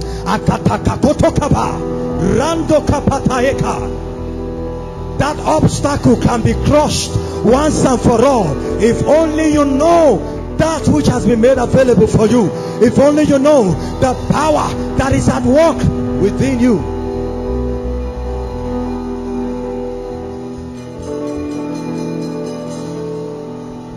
Hallelujah. Let's finish up. Number 2, weapons of our victory. Number 2, the power of decrease. Somebody say decrease.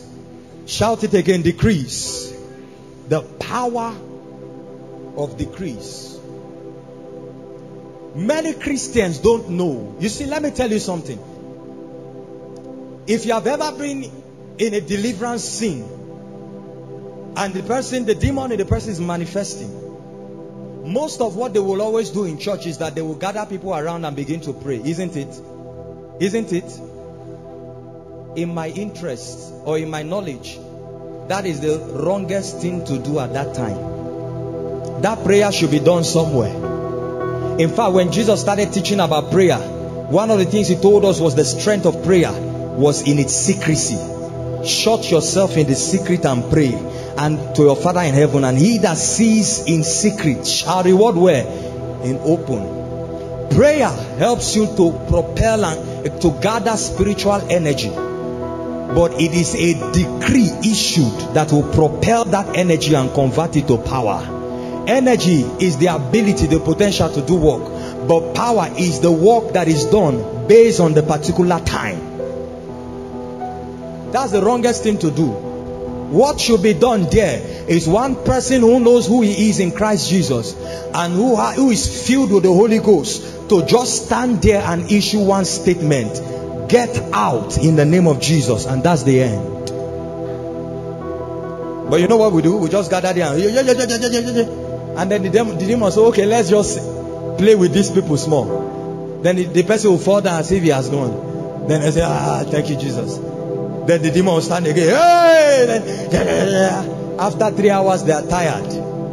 I heard the story of a man, a white man. They said in Redeemed Camp, a group of people, pastors, were trying to cast out the demon. They were doing that. And the white man was there on the camp for retreat. And he was eating banana. You know the way they fast now, white people. You know, it's we in Nigeria that will fast dry. The white man will tell you, I'm fasting, holding juice like this. Praise the Lord. My dad told me many years ago, they went to a mountain in Calabar to fast with some foreigners, and they saw them with Jews. They said, what are you doing? They said, no, we are on the mountain. We're praying, we're fasting. Amen. And the white man was eating banana, and he saw what they were doing, and after a while he was disturbed, and he just walked to where they were and went straight to the demoniac. Say, in the name of Jesus, come out of him and enter him no more. And walked away. And as he was walking, the person fell and the demon left. Decrease. He said, you shall decree a thing and it shall be established, and the light shall shine on your path. Job 22:28. Psalms 2 verse 7. He said, I will declare the decree. What is the decree? Psalms 107 verse 2. Let the redeemed of the Lord say so. What would they say? Whom he has redeemed from the hand of the enemy. The decree is that which has been written in the word concerning you. You must learn to issue a declaration of that decree. Ecclesiastes 8 verse 4. Where the word of a king is, there is power. Not where the prayer of a king is. No. Satan is not scared of a prayer. He has seen many more prayer people like you than you. He has seen John Knox. He was alive. He was there when John Knox was alive. All the prayer warriors you knew in every dispensation died and left. He's still around. So if you think that your 6 hours prayer is making him scared, nothing like that. What he's afraid of is in that prayer that you encounter light. And then when you encounter another understanding that makes you know that which you have gathered in prayer can be released to become a reality through your words. Every time we make decrees, we step into the reality of our being the God's kind. He created the earth by a spoken word. Learn to issue decrees. When there are satanic entrenchments in your family, demonic galvanization, learn to issue a word with power and authority. Listen, spirits only respect decrees. Now, can I tell you one advantage we have over Satan? Satan is not a king, he's a prince. The Bible calls him the prince of the power of the air. A prince is a king without territory. He doesn't have right over any place. He has right over the systems of this world, but he doesn't have right over the earth that the world inhabits. But the Bible tells us in Revelations 1 verse 6, Revelations 5 verse 10, and has made us unto our God kings and priests. That's why he didn't say where the word of a prince is, where the word of a king is. He said, rule thou in the midst. Somebody after this night needs to stand up and make a declaration over your family against witchcraft. Somebody needs to stand up and make a declaration over poverty and say, thus far have you come and thus further shall you not go. One decree is enough to set a boundary between your family and that affliction. One is enough. All these years of prayer, when will you arise and take authority? He said, I'm a man under authority. I say to one, go, and he goes, and to another, come, and he comes. He said, and I also know because of that, you, Jesus, you are a man under the authority of the supreme God. And because of that, when you speak, demons Did you ever see Jesus pray when he was healing the sick or casting out demons? He never prayed. All through scripture, Jesus never prayed when he was healing the sick and casting out demons. Today we pray in miracle services so that your faith can agree with us to know that we are praying. Otherwise, by spiritual intelligence, I can stand here without talking and command an affliction to leave somebody's body and it will go. But you will not know, so you will not be able to participate. That's why we pray. But Jesus never prayed against sickness. What did he say to the sick? Be healed. What did he say to the lepers? Be cleansed. What did he say to the oppressed? Come out of him. If he wants to be merciful, he will add, enter into him no more. It's as if Jesus measured his words. Peter said, Lord, if it is you, bid me to come. That's a long sentence. Jesus said, come.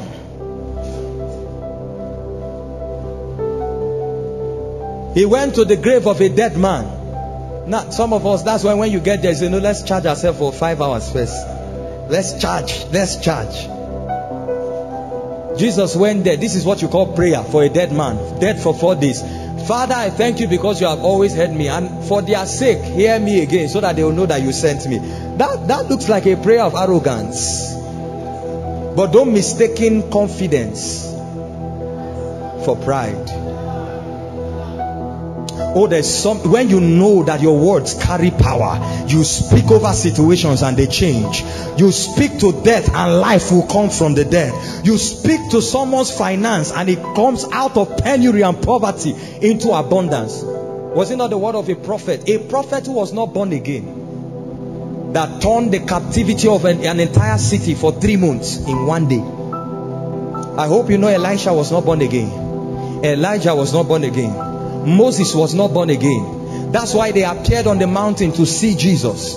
Jesus told them in John chapter 8, Abraham your father saw my day and he was glad. They knew that the ushering of the New Testament church was going to be a species of people that will enjoy that which they dreamed to look upon. But we are the ones now underusing the power. How many of you are ready to make decrees over the powers of darkness around your life? Some of you, do you know that the cycle of lack around your life is demonic? Do you know that always failing exam is demonic? Any pattern you see that is not of God is demonically sponsored. It will take the decree of a king, a higher priesthood. That's why he's a priest and a king at the same time, to counter it. Are we ready to pray this night? Number 3, the blood of Jesus. That's another weapon. The blood of Jesus. Revelations 12, I believe in verse 10 or 11. And they overcame him by the blood of the Lamb. Somebody say the blood of Jesus. The blood of Jesus is perhaps one of the most powerful strategies to use in deliverance, such that if you have gotten to your wit's end, or you have gotten to the last straw, and you know how to use the blood of Jesus, even demonic attachments that are based on satanic covenants will be broken. The Bible says it is the blood that speaketh better things. Which blood speaks other than the blood of Jesus? It is the blood that speaks your righteousness against the accusation of the enemy. It is the blood that tells the enemy that regardless of the fact that he has sinned, Jesus died on his behalf years ago and took his sin on himself. So take your accusation and your hand off his life. Somebody say the blood. You know, some of us go to churches where they take communions, they believe in the communion, the power of the communion and all of that. If you understand the power that is in the blood of Jesus, you can bring an end to age-long covenants in your family. It was entered into by a man with blood. It can be broken by another man with blood. But you don't have to shed blood. You only have to call upon the blood that was shed. Every blood shed spreads on the ground and is dried up. but the blood of Jesus is living and in heaven. The Bible says is one of the residents of the court of heaven, and to the blood of sprinkling that speaketh better things than the blood of Abel. The blood of Jesus is a powerful weapon of victory. Sometimes when I'm in deliverance and the demon doesn't want to go out and I've done everything, I know how to invoke the blood. Next week, when we teach about pulling down strongholds, I will talk to you about how to break ancestral and territorial ties, territorial bondage. That you may be a man in Christ Jesus, you speak in tongues 6 hours every day, but because you are connected to that territory, they bond you there. Therefore, there is a hold of the spirits ruling over that territory on your life. So even if you are in London and your home, your birthplace is Bill, the spirits, they can on the strength of that, they can lay some accusations on you. At that point, how do you fight? Except with the blood. The blood of Jesus set me free from sins and sorrows. The blood of Jesus set me free. Do you know that sometimes some very deadly afflictions, when you have prayed and prayer is not working, just take the communion. Sometimes I'm giving you spiritual intelligence this night. When you have prayed over a deadly sickness or affliction and it's not working, bless the communion, or allow somebody to bless the communion for you and take it. Go and sleep.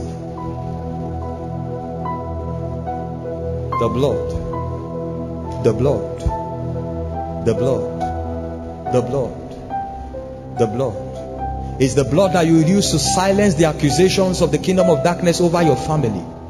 It's the blood of Jesus that you use to silence and to counter the warfare of the enemy over you in the heavenlies. The blood. And finally, number 4, the force and power of prayer. The force and power of prayer. The force and power of prayer. The force and power of prayer. The force and power of prayer. Somebody shout prayer. Balando con la Maria Cabanuskele. The force and power of prayer.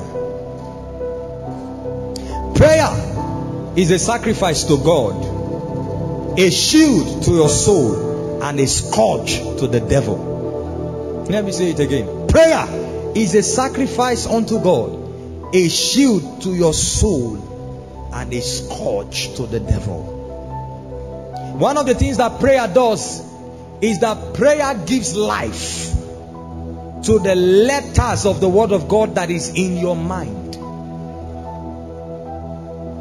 Do you understand what I just said?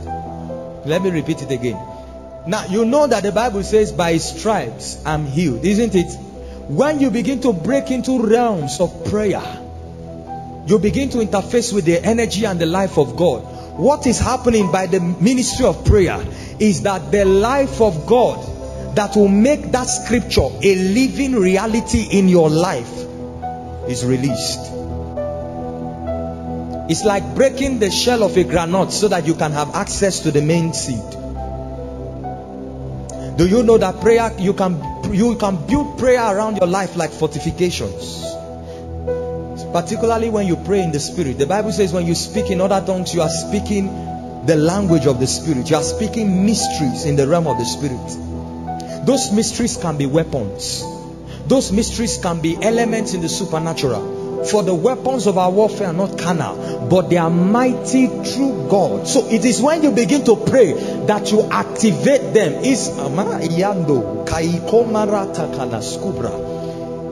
Now, some of you have watched this film they call Iron Man, by Marvel Comics. Iron Man. How many of you have watched that film? Iron Man. Now, Iron Man in himself is not a superhero. He's not an alien. He's a human being. But if you allow him access to his suit,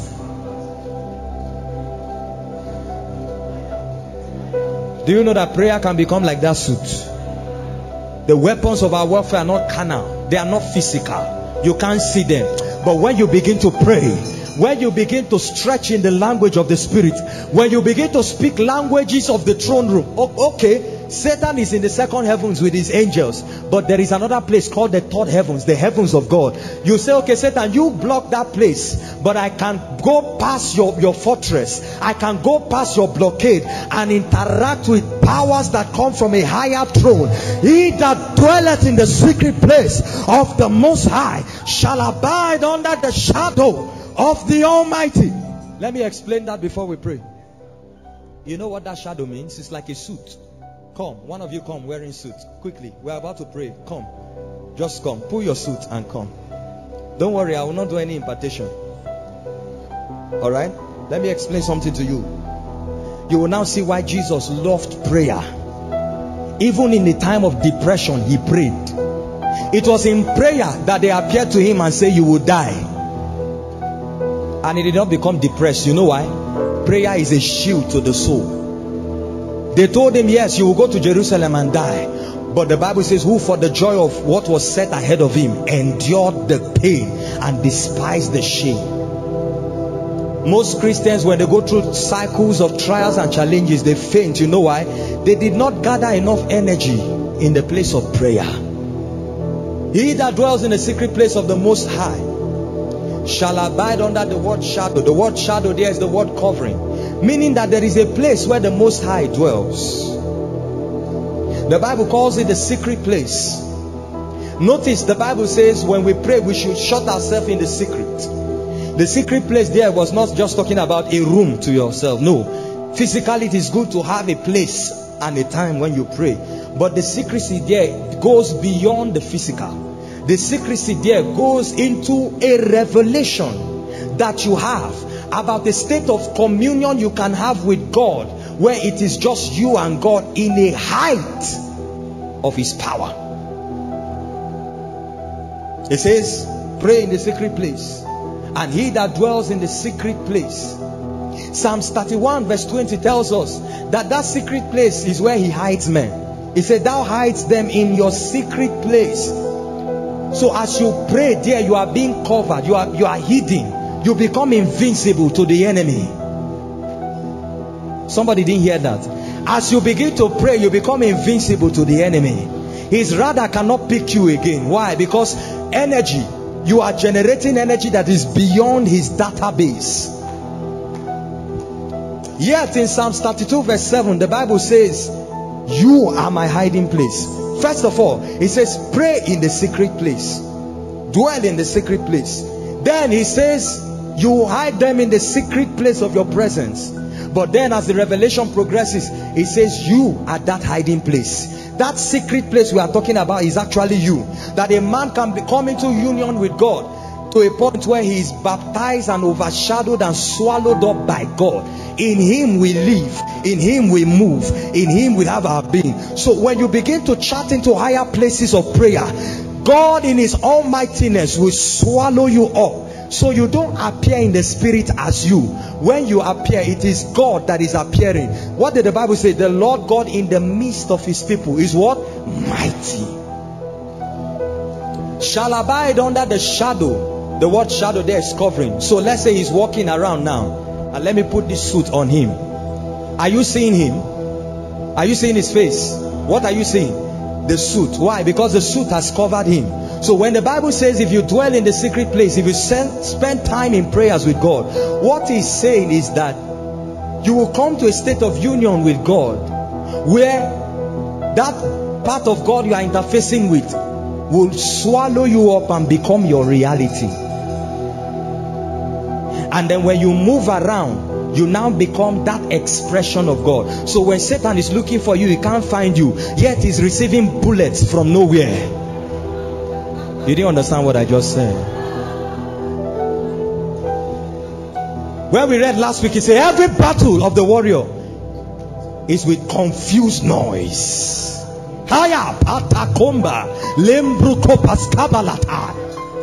When you begin to chart your way in prayers and spiritual warfare like that, in the spirit realm you disappear. The witches, they can't see you again in their mirror, yet they are seeing bullets hitting them. You know why?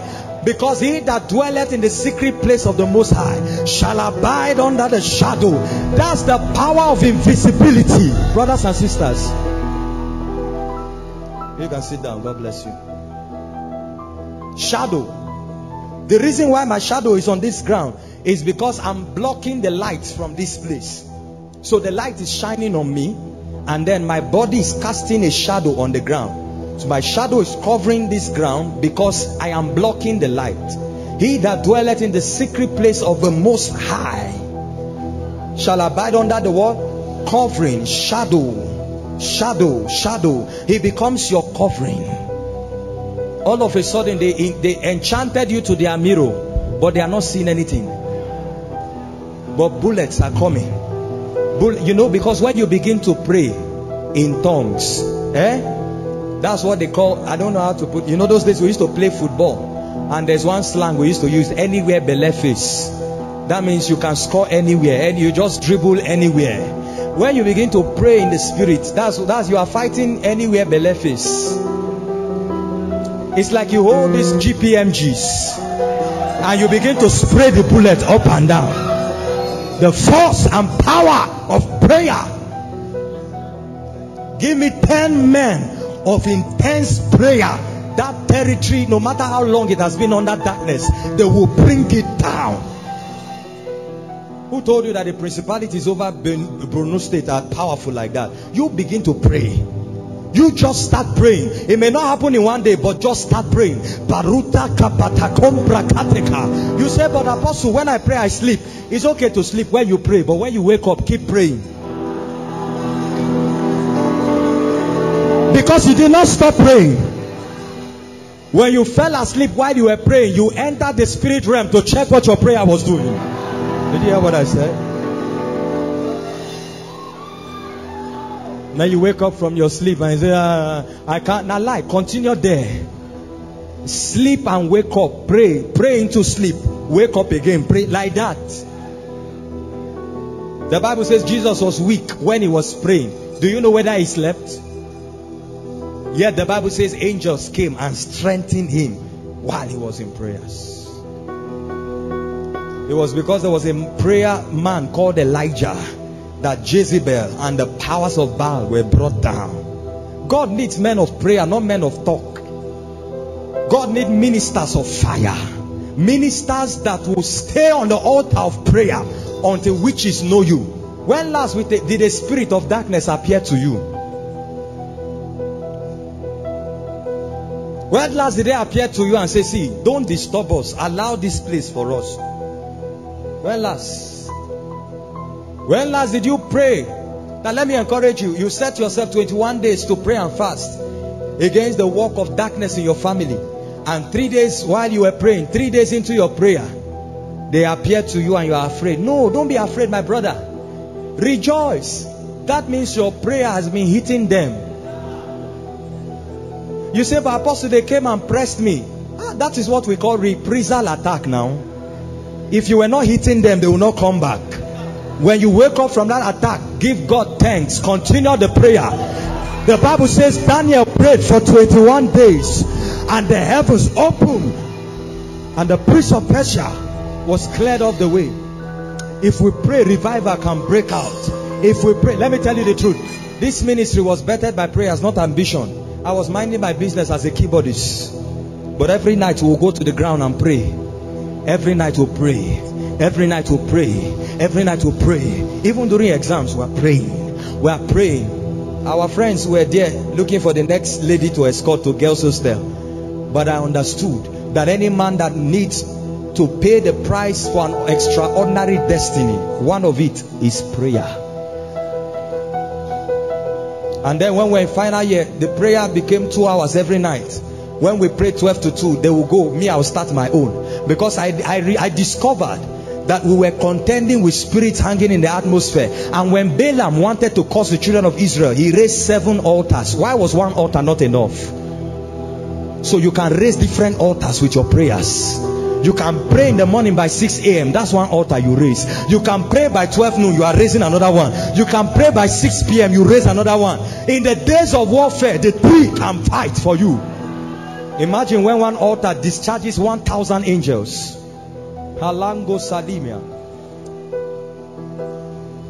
That's why to the principalities and the powers over this region, I know that anytime a man tries to rise in this region, they come to challenge you, frustrate you, and send you out. But let me tell them, I've been here for 4 years, and I'll be here till Jesus say move. Huh?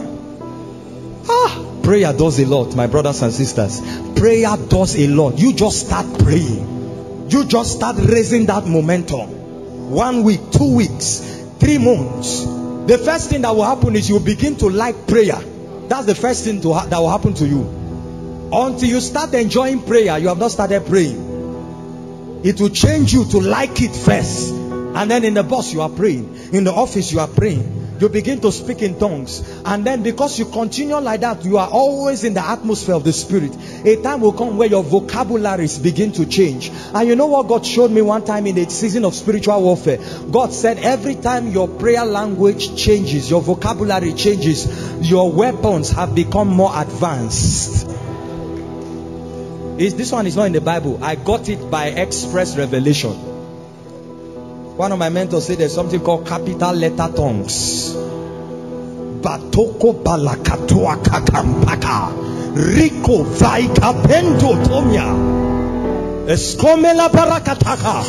I saw Satan fell like lightning from the heavens. And behold, I've given unto you power to tread upon the serpents and scorpions and all the powers of the enemy. And you are immune against them. That means you can enter a spiritual warfare season and come out victorious without any bullet. Why? Because you are protected. For thou, O Lord, art a shield for me, my glory. Stand up, let's pray. In the next 3 minutes, I want you to hold hands with somebody, two. I want you to hold hands with somebody, two. This is what we are going to do in 3 minutes. You are going to pray. And then as you pray, the Spirit of God will come on you. You will feel the Spirit of God come on you while you are praying. As soon as you feel that, begin to make decrees. Your decrees tonight will settle some demonic contentions in your finances. Some satanic contentions in your family. Some of you, your CV has been hidden in demonic covens. It has to be released. Some of you, your breakthrough that should have come to you in April has been hidden somewhere. You must break open that demonic storehouse and retrieve that which was released to you. In the next 3 minutes, can you open your mouth and be wild in the place of prayer? He has given you authority and power. He has given you authority and power. As you pray, that power is being released. As you pray, that power is being enforced. As you pray, that power is being discharged against the holds of darkness.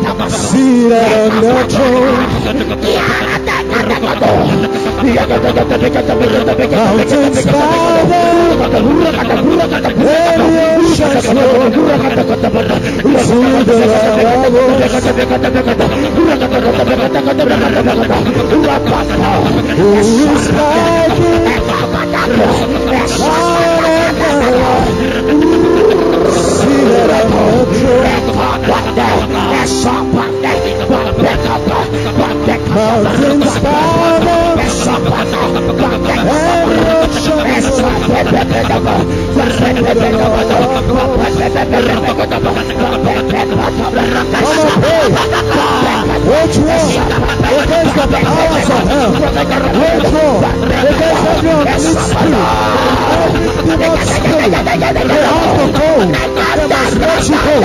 They must let your finances go. They must let your family go. The word of God is over.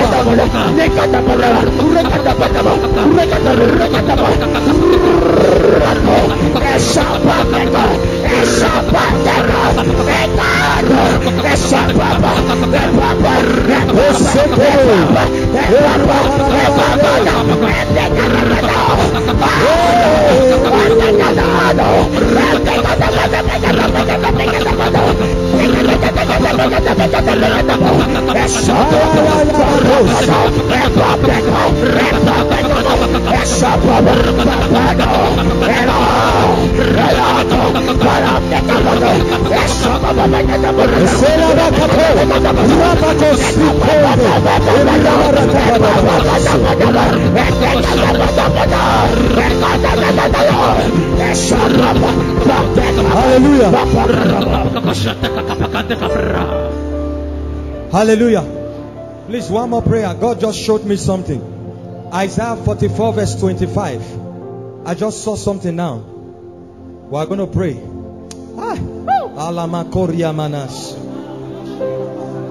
How many of you can sense victory in the atmosphere?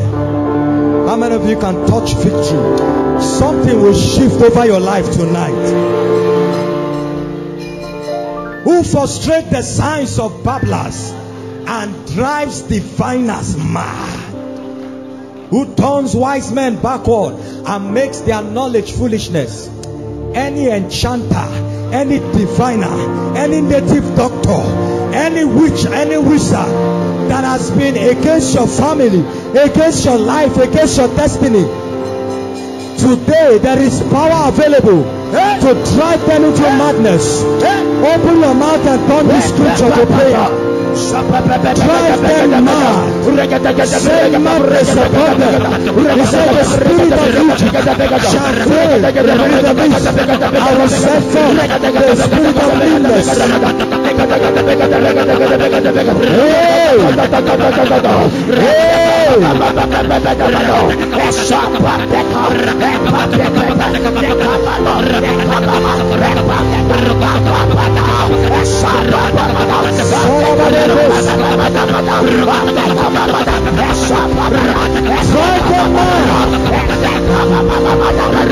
Strike them with blindness wherever they are, on the mountains, in the deserts, on the sea. Drive them with darkness.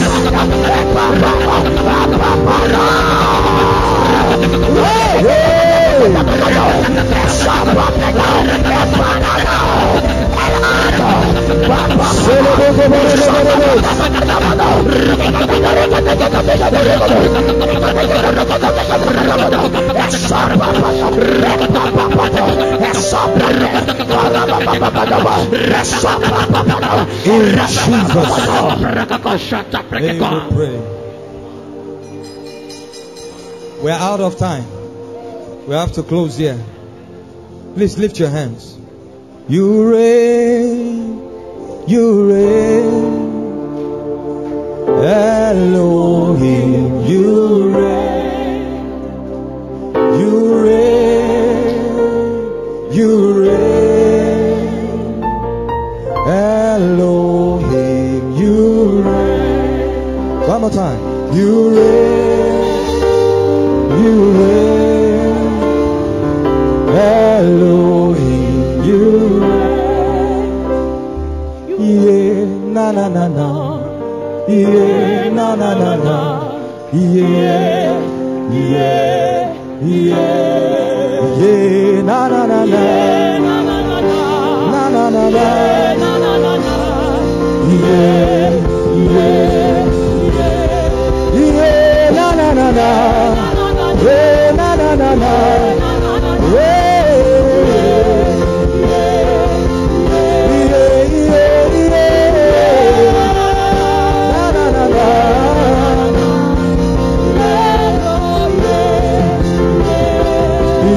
Na na na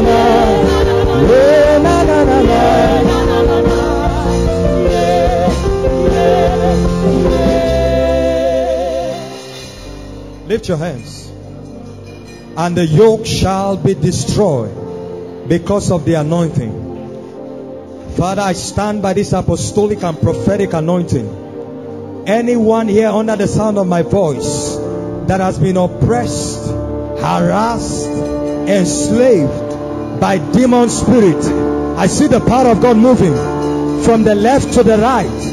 I come with the role of a higher priesthood, and I command those demons, take your hands off their life and come out of them now. Come out of them now. Come out of them now. Come out of them now. Come out of them now.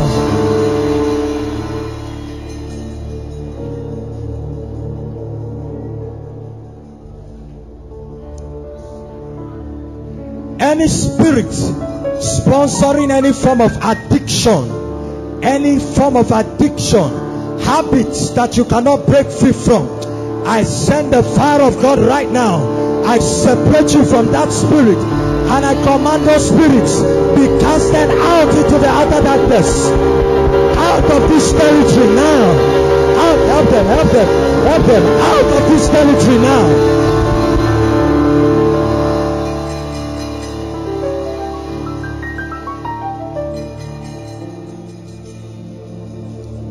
Spirits that possess families and bloodlines, certain limitations. He said, I saw 4 horns. He said, these are the horns that lifted up themselves over Judah, so that no one will lift them up or lift themselves up. I've come as a carpenter sent by God, and I bring judgment against those spirits. Listen, I speak by fire and by the elements of the supernatural. I judge those spirits in your father's house. I judge those spirits in your mother's house. And I command them, go in the name of Jesus. Go in the name of Jesus. Every serpentine spirit, every spirit of Leviathan operating in any life here, through any form, operating in their dreams, operating in their visions, in an apakatoko takapata, lashkaparakata. I demand, let the sword of the Lord's judgment that comes with fire, let it come on that spirit right now. I declare, be cut off and be destroyed now. I'm seeing a snake. I'm seeing a large snake moving. And in the name of Jesus, I challenge that spirit. I set fire on you right now. I command deliverance by fire. By fire. By fire. By fire. By fire. My God, I'm seeing all kinds of animalistic spirits here. Lord, I speak in the name of Jesus. Any chain, any yoke of darkness held or that has held anybody here bound. At the count of 3, I want you to shout Jesus. And the Lord says, every chain of darkness will be broken. Now I see the power of God. It will come on somebody. I see the person manifesting under the influence of this spirit, and the person will be holding his head or her head. He'll be touching the head. That's what I'm seeing. If you get the person, usher, pick that person for me. There will be more than one, but something is about to be broken now. And it shall come to pass in that day, that the burden of the Assyrian shall be lifted off your shoulder and the yoke off your neck. Father, as they shout the name of Jesus, by whom all knees shall bow, I declare every chain, every limitation, every encroachment of darkness, I don't care how long it has been in their life or in their family, let it come down, and let those spirits be sacked out of their life. By this shout of victory, at the count of 3, shout Jesus. 1, 2, 3, shout Jesus. Chains be broken now. Yokes be broken. Chains be broken. Yokes be broken. Oppression leave. Oppression be over. I command those spirits. I command you out of their lives, out of their families, out of their finances, out of this territory. Now in the name of Jesus.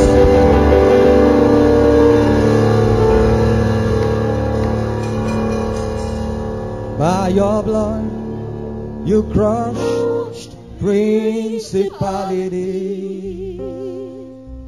Jesus.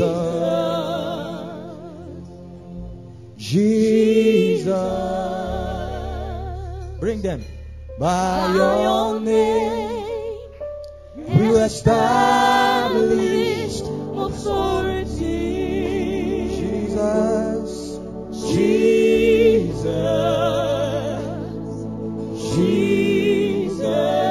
The righteous. I thought I was going to pray this next week, but God is asking me to pray it now. Eyes closed everywhere. Every satanic blood covenant that has connected you to battles with the adversary, whether your life or your family, that has kept you under perpetual bondage, I make demands for the blood of Jesus, the blood of sprinkling that speaketh better things than the blood of Abel. And I command, let those covenants be broken now. Let those covenants be broken now. Let those covenants be broken now. In the name of Jesus Christ. Father, I stretch my hands towards this daughter of yours, and in the name of Jesus, I command those spirits, take your hands and your hold off this family and this life. Let her go now. At the count of 7, let her go. 1, 2, 3, 4, 5, 6, 7. Father, we give you praise. Blessed be your name forever. Wave your hands and give the Lord glory. Crucified, lay behind the stone, you live to die, rejected and alone, like a rose, trampled on the ground. You took the fall. I'm about to make the altar call now. Son of me, above all. Now please, ushers, no movement anywhere.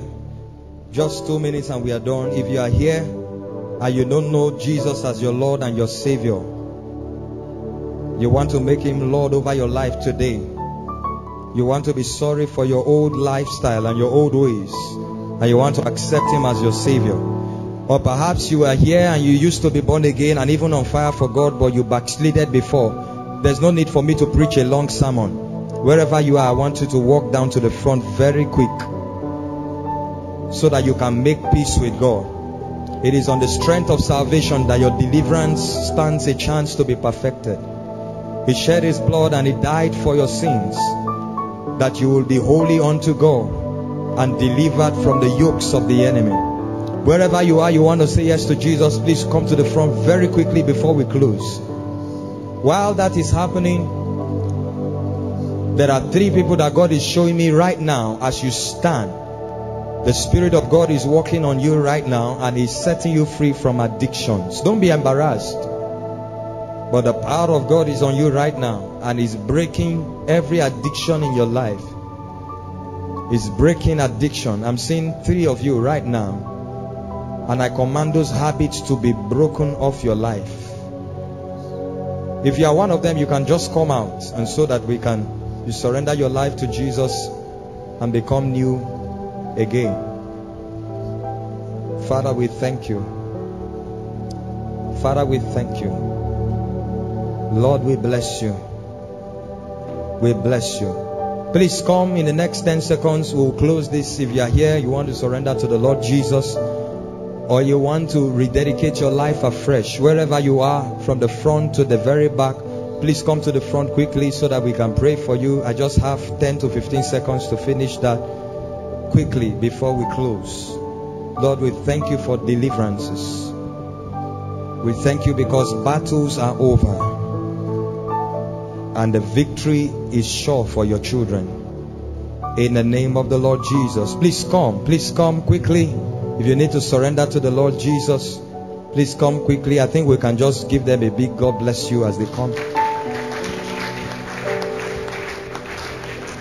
Come with your addiction. Come with your habit. Come and lay it at his feet. Let it be broken. Who forgiveth your iniquities and heals your transgression. Those of you in front, please put your right hand on your chest. I'll pray with you quickly. If you need to join them right now, please join them quickly before we are done with the prayers. And if you are online following and you want to make this decision, please follow as I lead them to pray this prayer. I'm seeing somebody here and I'm seeing a cigarette in your finger. I'm seeing the cigarette within your finger. And I see the Lord setting you free from the addiction of smoking. You are here. You are not online. You are here. And God is setting you free from the addiction of smoking. And I command, let that power be broken off your life. In the name of Jesus. Those of you in front, repeat after me. Say, Lord Jesus, I come to you today. I repent of my sins. I believe that you died and rose again, that I'll be saved. And today, I accept you as my Lord and Savior. I receive eternal life. Thank you for saving me. In Jesus' name. Father, according to the confession of their mouths and the faith in their heart, I declare that their sins are forgiven. And I declare that they are new creatures in Christ Jesus. Let the power of sin, Satan, hell, death, and the grave be broken off their life. And may they serve you with godly